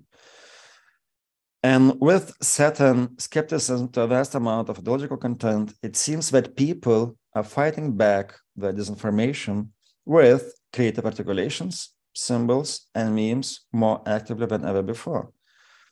And I actually see artists doing that more and more, also successfully. And they actually become, very instrumental in this ongoing war of disinformation.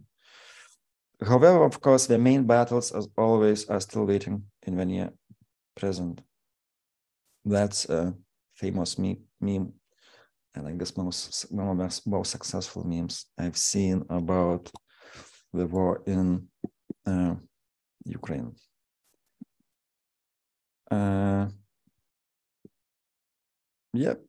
So I stop sharing.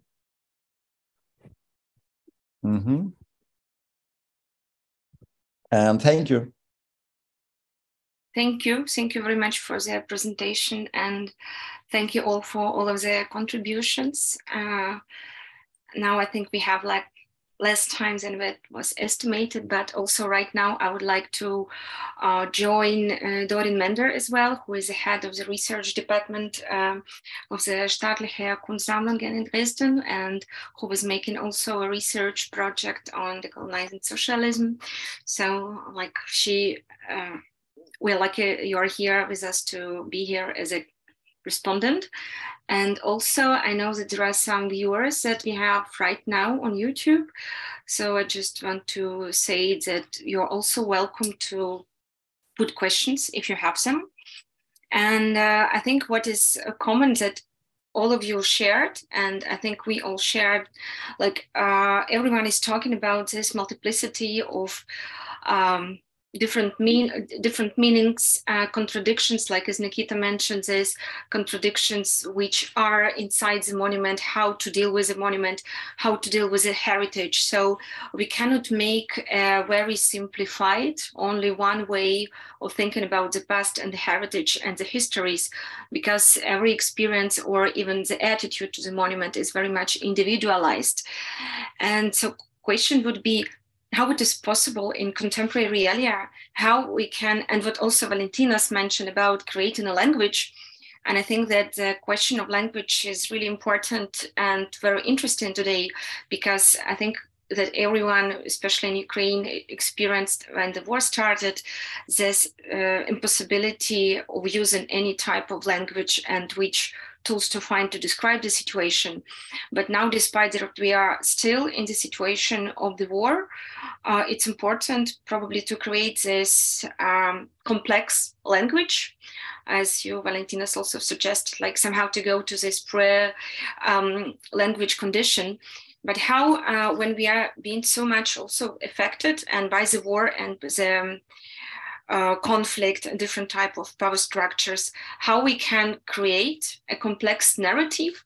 First of all, what does it give to us, how it informs our future, and what values can it bring? But at the same time, how we can keep all these complexities and keep respect towards each individualized voice, who are at the same time very much contradictory to each other, like as Nikita also mentioned within the thinking about the communist past, but understanding that, like, for example, Ivan Kavaleridze, who is a very important figure in Ukrainian modernism, how we can build these complex narratives, but at the same time trying to keep respect towards these multiple voices who are contradictory, but at the same time how we can enable them speak in a shared space. It's like general question to everyone who wants to start. You can. Yeah, it's a tough question, and I think we've heard some proposals how to maybe start and how to continue, and I guess it's happening kind of naturally.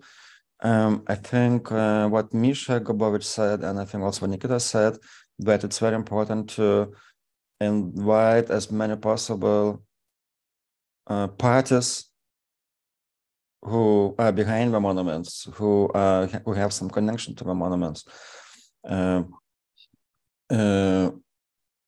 which is also very problematic. And sometimes I guess we'll need time to get various narratives coming from different sides and kind of just try to keep as horizontal the system as possible. And trying to listen. And obviously that the war brought back all traumas and created new tragedies and traumas that will not be easy forgotten. And they will have to also somehow be translated into the new narratives. And the process is going to be, I guess, long and painful, and some kind of therapy will be needed, in terms of language and listening. I mean, by language, I mean in the most maybe like wider sense, like the language of materials, the language of anything, not just what may be articulated, but also what is still needs to find its own articulation. So maybe pre-language, yeah. Maybe I'll stop here.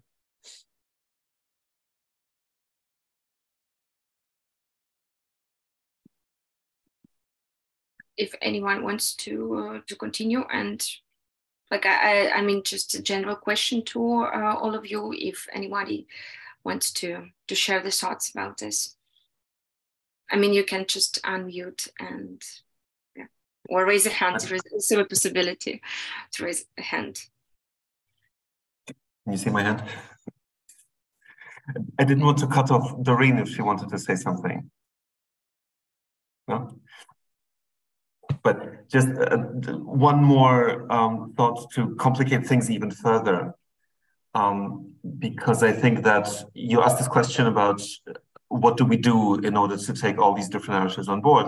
And once again, we're back to the question of narratives. But the problem is that with what's happening now, it's not just an issue of narratives. So let's look at the specific example of the Mykolaiv monument that was blown up.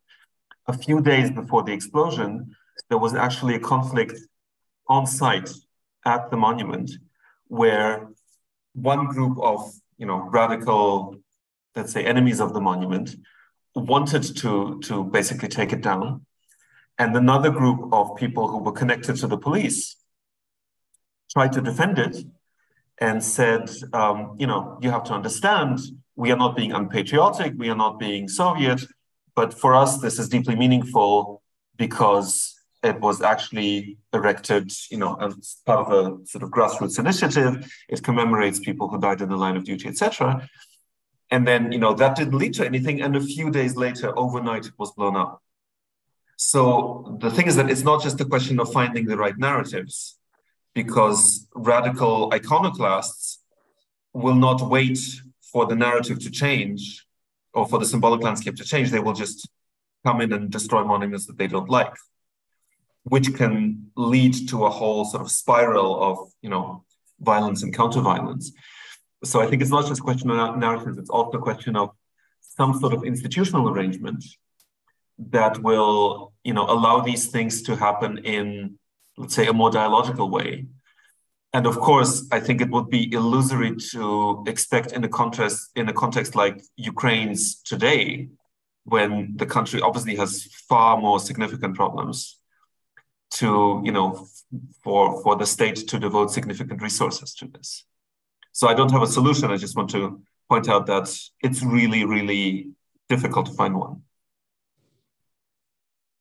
I would like also to add, I think it's also important what you mentioned with this monument, because there were two opposite groups, but at the same time, as far as I remember, there was also a representative of some local branch of some cultural institution who is protecting the heritage, and it was said that this monument is under the protection of the state, so it's not possible. So I mean, it's also a third party, and I think that it's important point what you're saying about, like, yes, of course, it's not about building a right narrative, and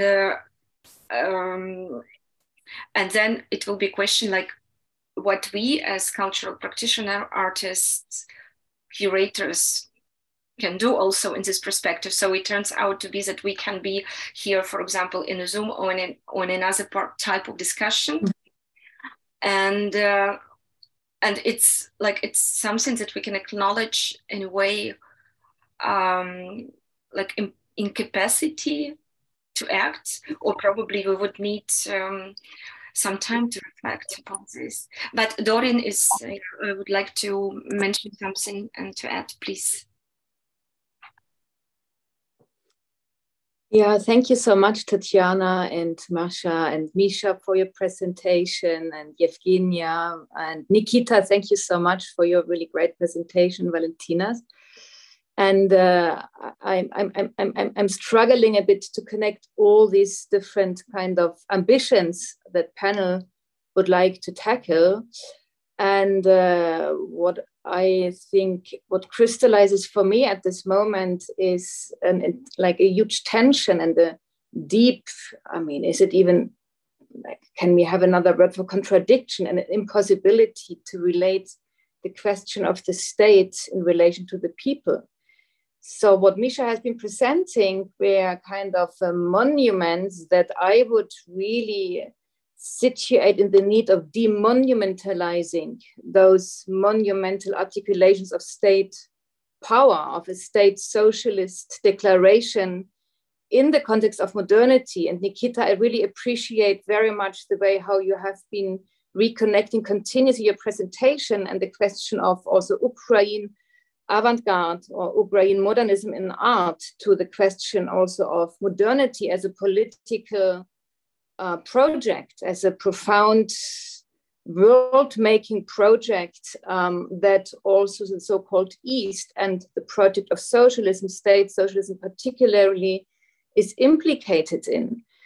What I'm struggling with is, like, how can we connect that with this question of the monument that we have been engaging here in so many different iterations already in that kind of constellation of voices of that panel.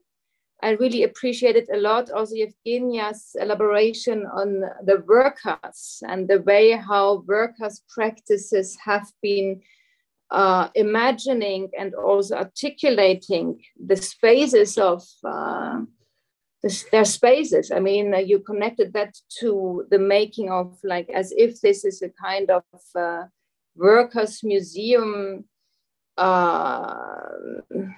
articulation. So what I would like to bring into this conversation is the need to really inquire, you know, what would be a decolonial approach to those questions and the problem and the struggle and the pain and the war we are in, which is what Aisha Bastireva, in a conference that we organized in June, an Ukrainian video maker, maybe you know her, I remember, and it was the first time I was really very consciously reflecting on that, the Russian military invasion in the Ukraine, she considered a kind of an imperial war, a continuation of imperialism that we have experienced in the 20th century. And we are witnessing probably the consequences and the political depression of an unresolved failure of a political project. And it's a project also of modernity, socialism, or more precisely communism, and more precisely even there, the project of internationalism is not detachable from, modernity as a world making imaginary, and also that has been enacted through various social, political, economic, cultural structures. So, I mean, if we talk about the decolonial in this kind of context, I wonder whether we are already in that process.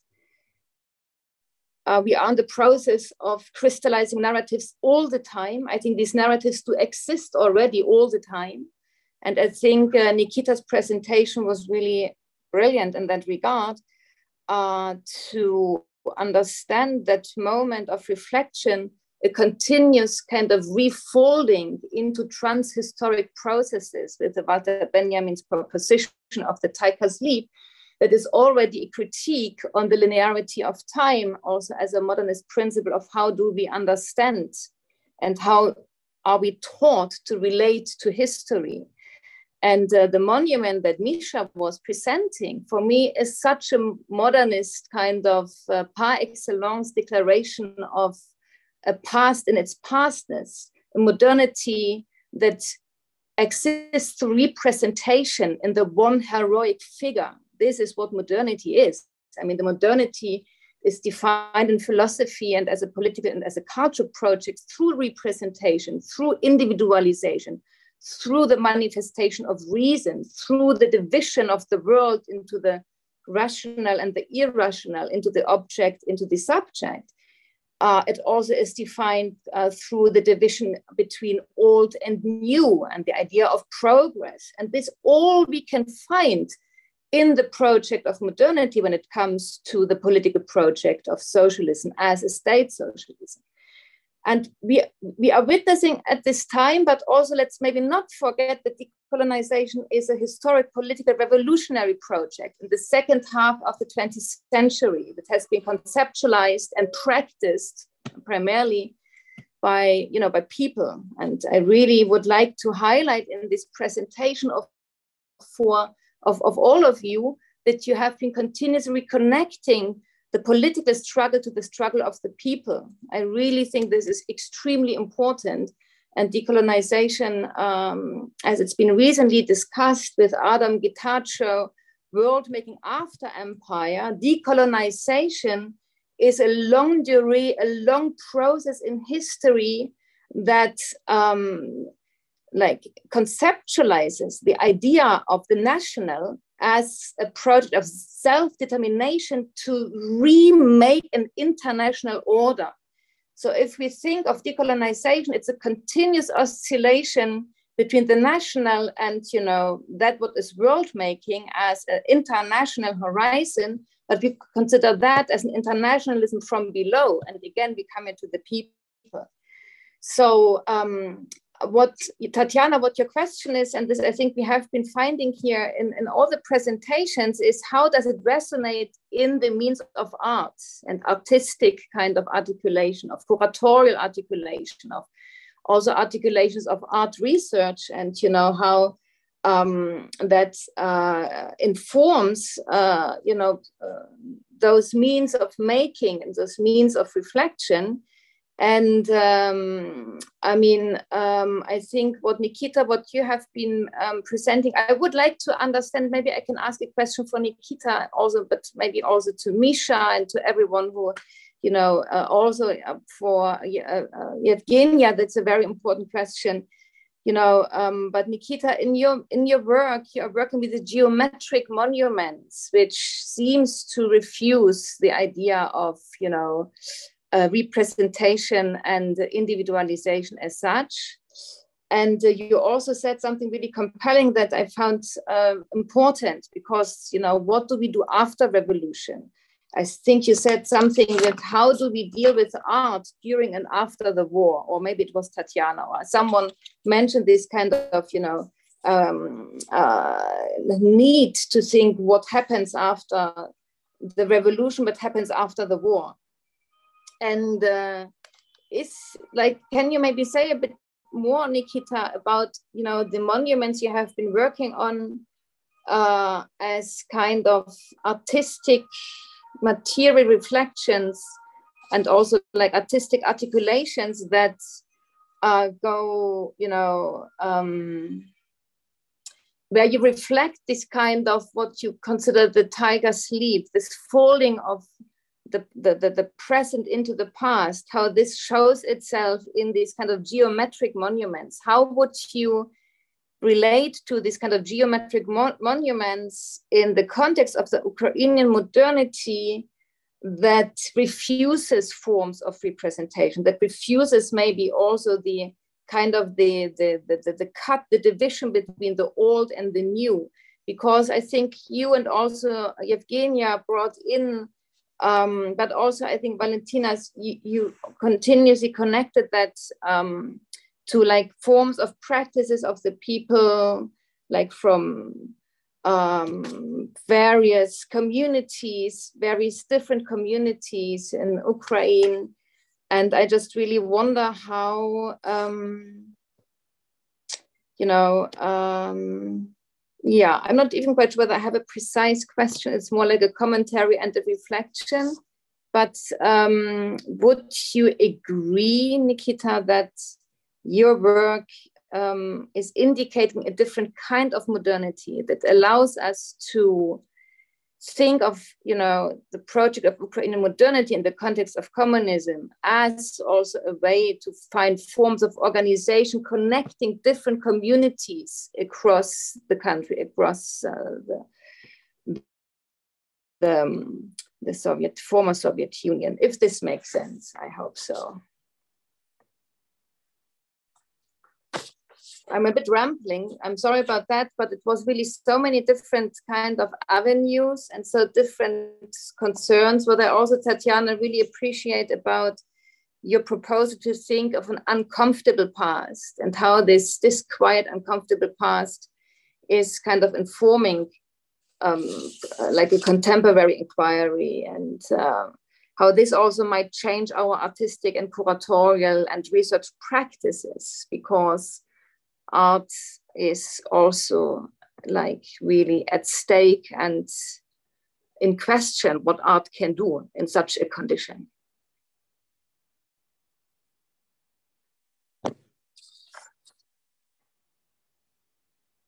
Nikita, will you comment then on Doreen's remark? Please, you're muted.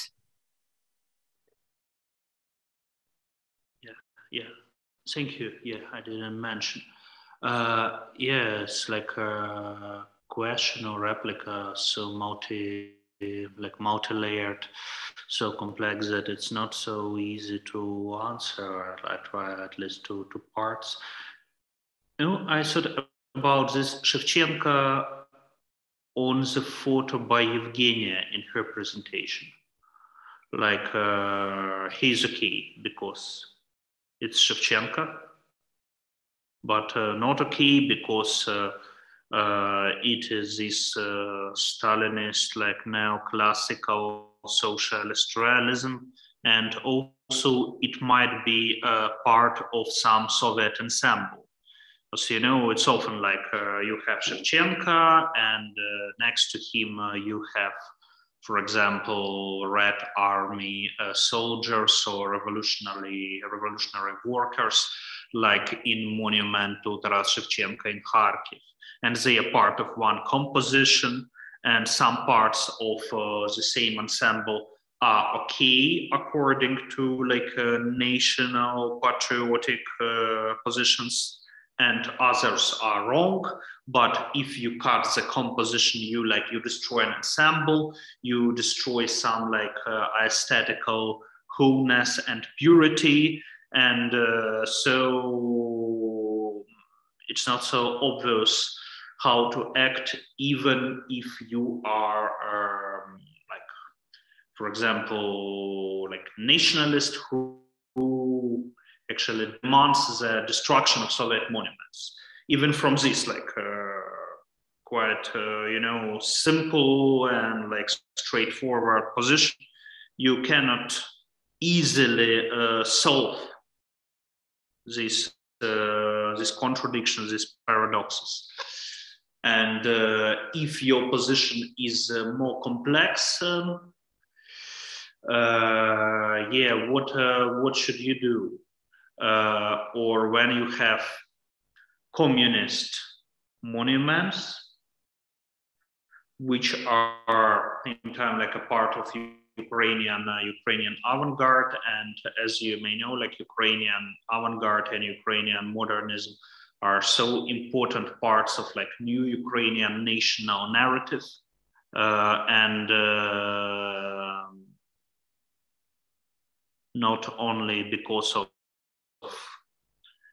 their innovative forms and contents, but also because of key figures of Ukrainian modernism and avant-garde. They were repressed, they were executed, like during Stalinism.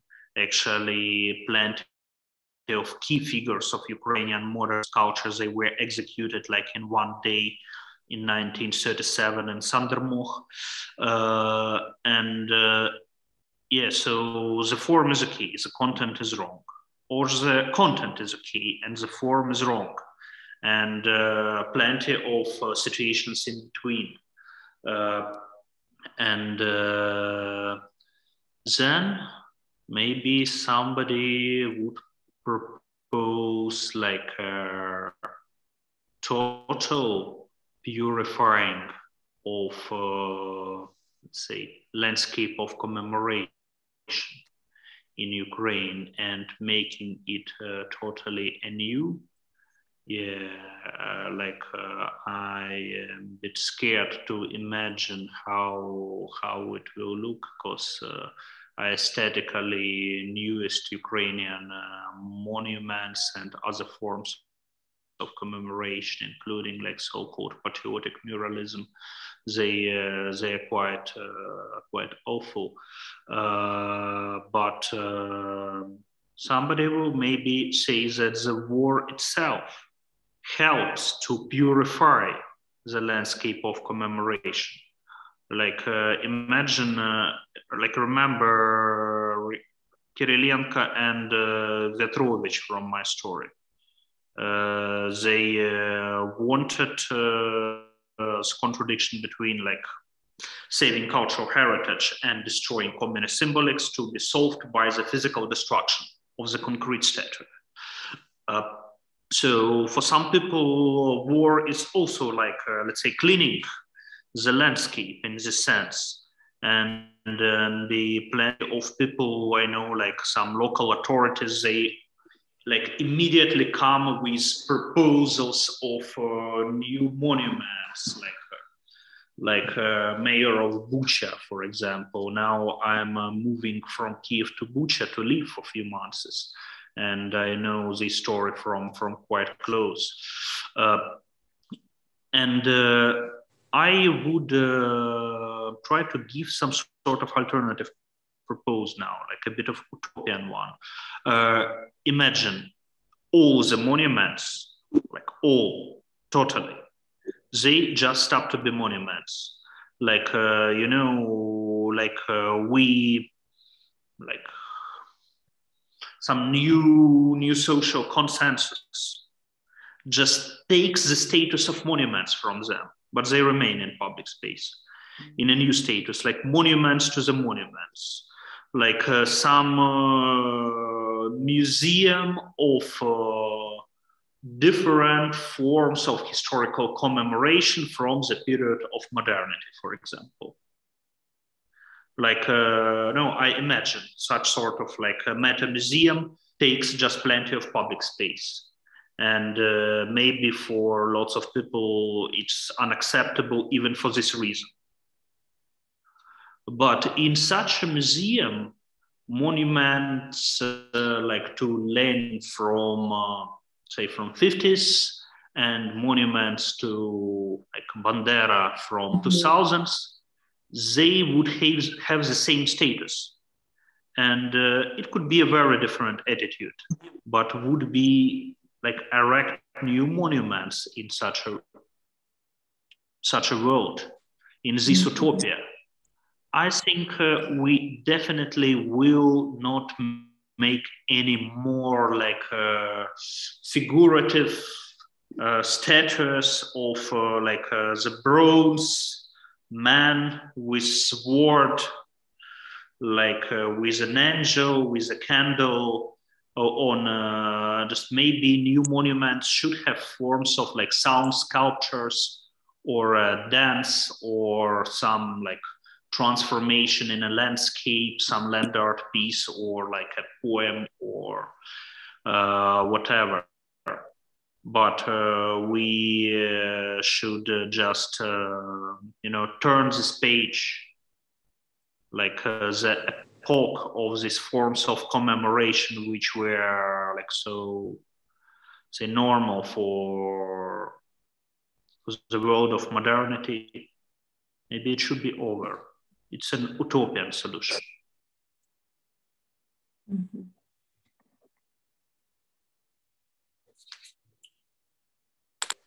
Doreen wanted to comment something, yeah, or not, because you have no. Yeah, do we have the time? I'm not sure. I think we're also running out of.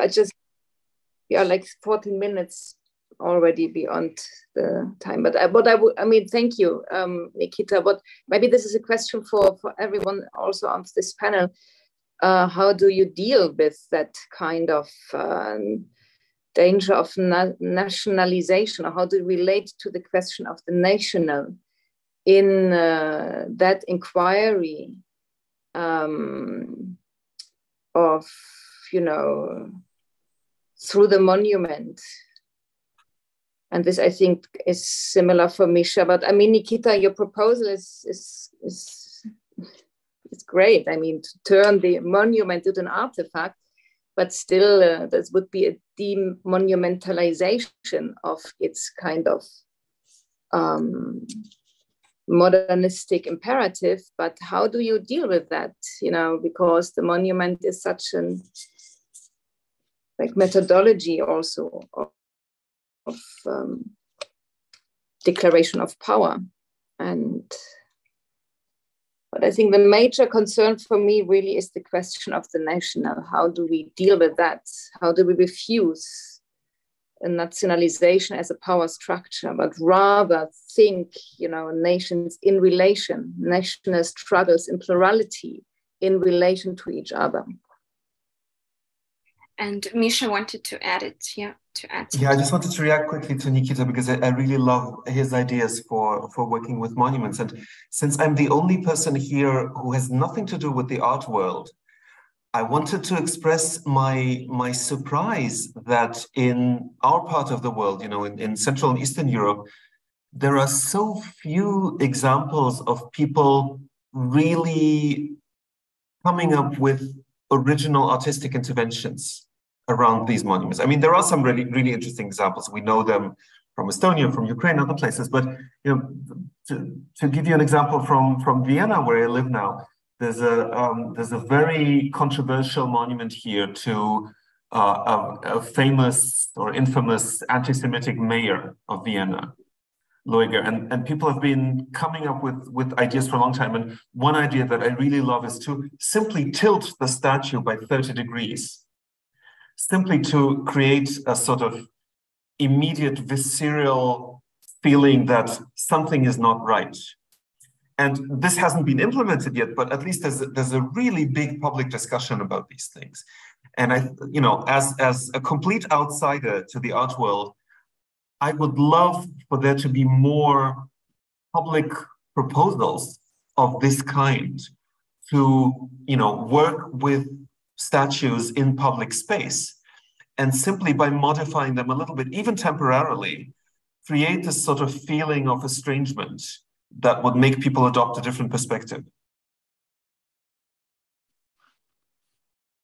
I think it's really interesting point, what you're saying, and what you're saying about this tilting the statue is also an artistic gesture, but like when you put a little bit of estrangement, but I think it's something like you put another question, it's very much important that the communities are being involved into this decision making.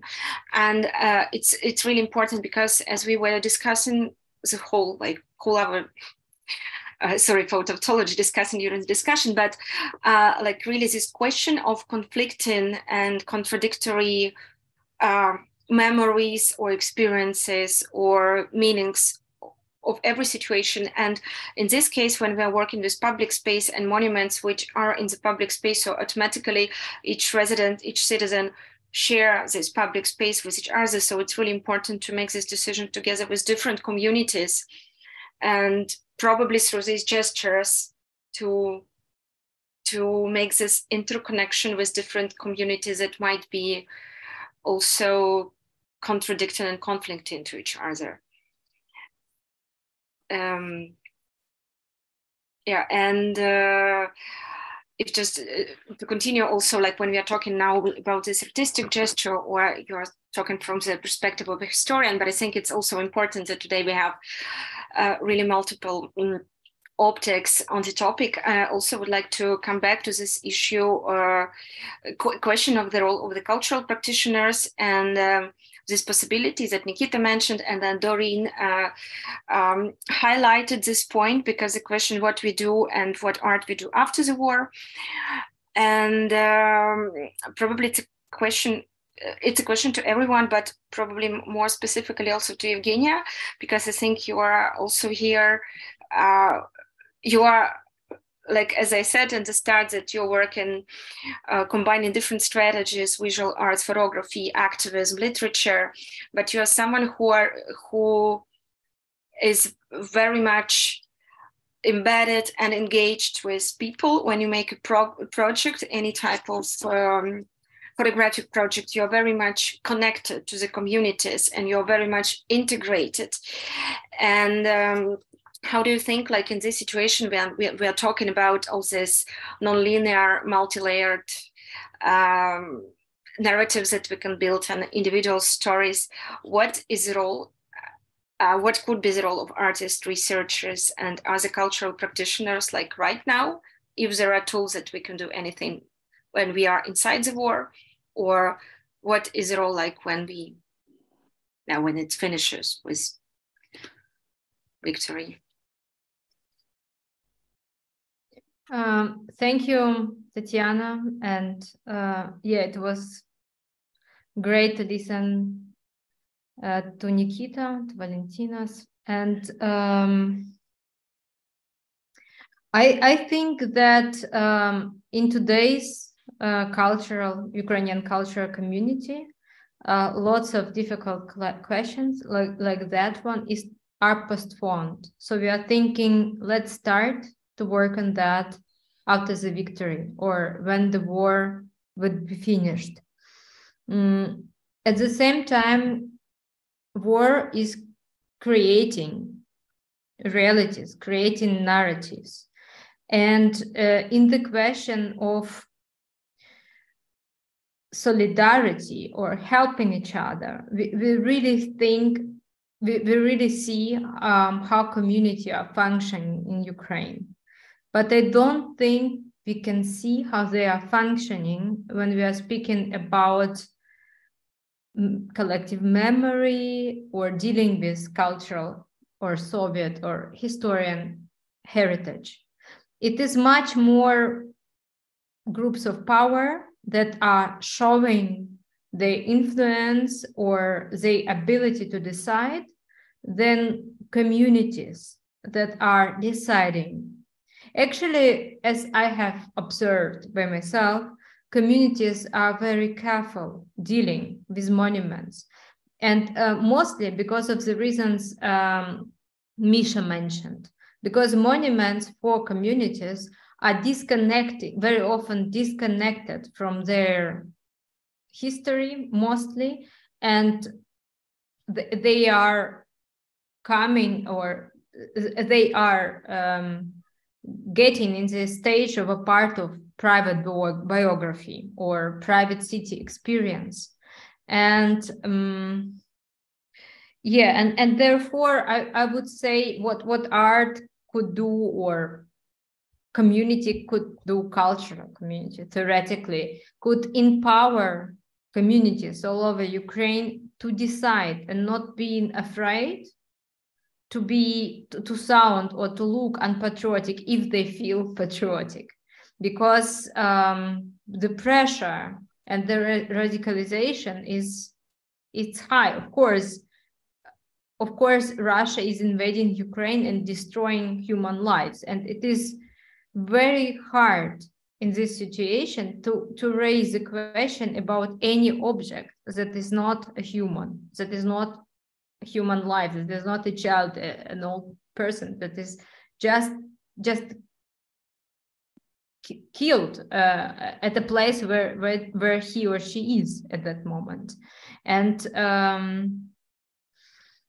I think one of the methods could be to connect an object to a life, to bring life back to an object, to describe an object as a part of these biographical lives. And destruction of the object during the war is actually, again, a destruction of a small part of the lives of these people who survived Russian aggression, who are maybe very pro-Ukrainian, but they still want to have this part of their collective memory, maybe, but it should be discussed. We need more time. Maybe they will decide still to destroy it or to put it away, but to allow ourselves to decide slowly and to discuss, that is actually not something that we cannot allow ourselves. I think actually that we can allow ourselves, and it will be an opposite to what is happening in the country that is attacking us nowadays. Thank you so much. And also, it's unfortunate, but I'm happy that we had really intense contributions and the talks, but I'm sad that we really have like really 4 minutes left for our stream, and probably like each of us can have just a really final replica, which is really, really short, if you like, or we can just finish. So then thank you very much for your contribution, and Doreen, thank you very much for joining us and summarizing this complex experience and everything which was said. And so like, yeah, just hope for community building as a gesture of solidarity. So let's believe in the solidarity. Thank you all. And yeah, and thank you, Maria, and thank the SKD platform and all the technical team for supporting us and making the stream possible. Thank you. Thank you. Thank you for being here with us from Thank Kiev. you. And we're happy we still had some energy, and I mean, you had some energy to be here with us. Thank you, Tatiana, for wonderful moderation. That was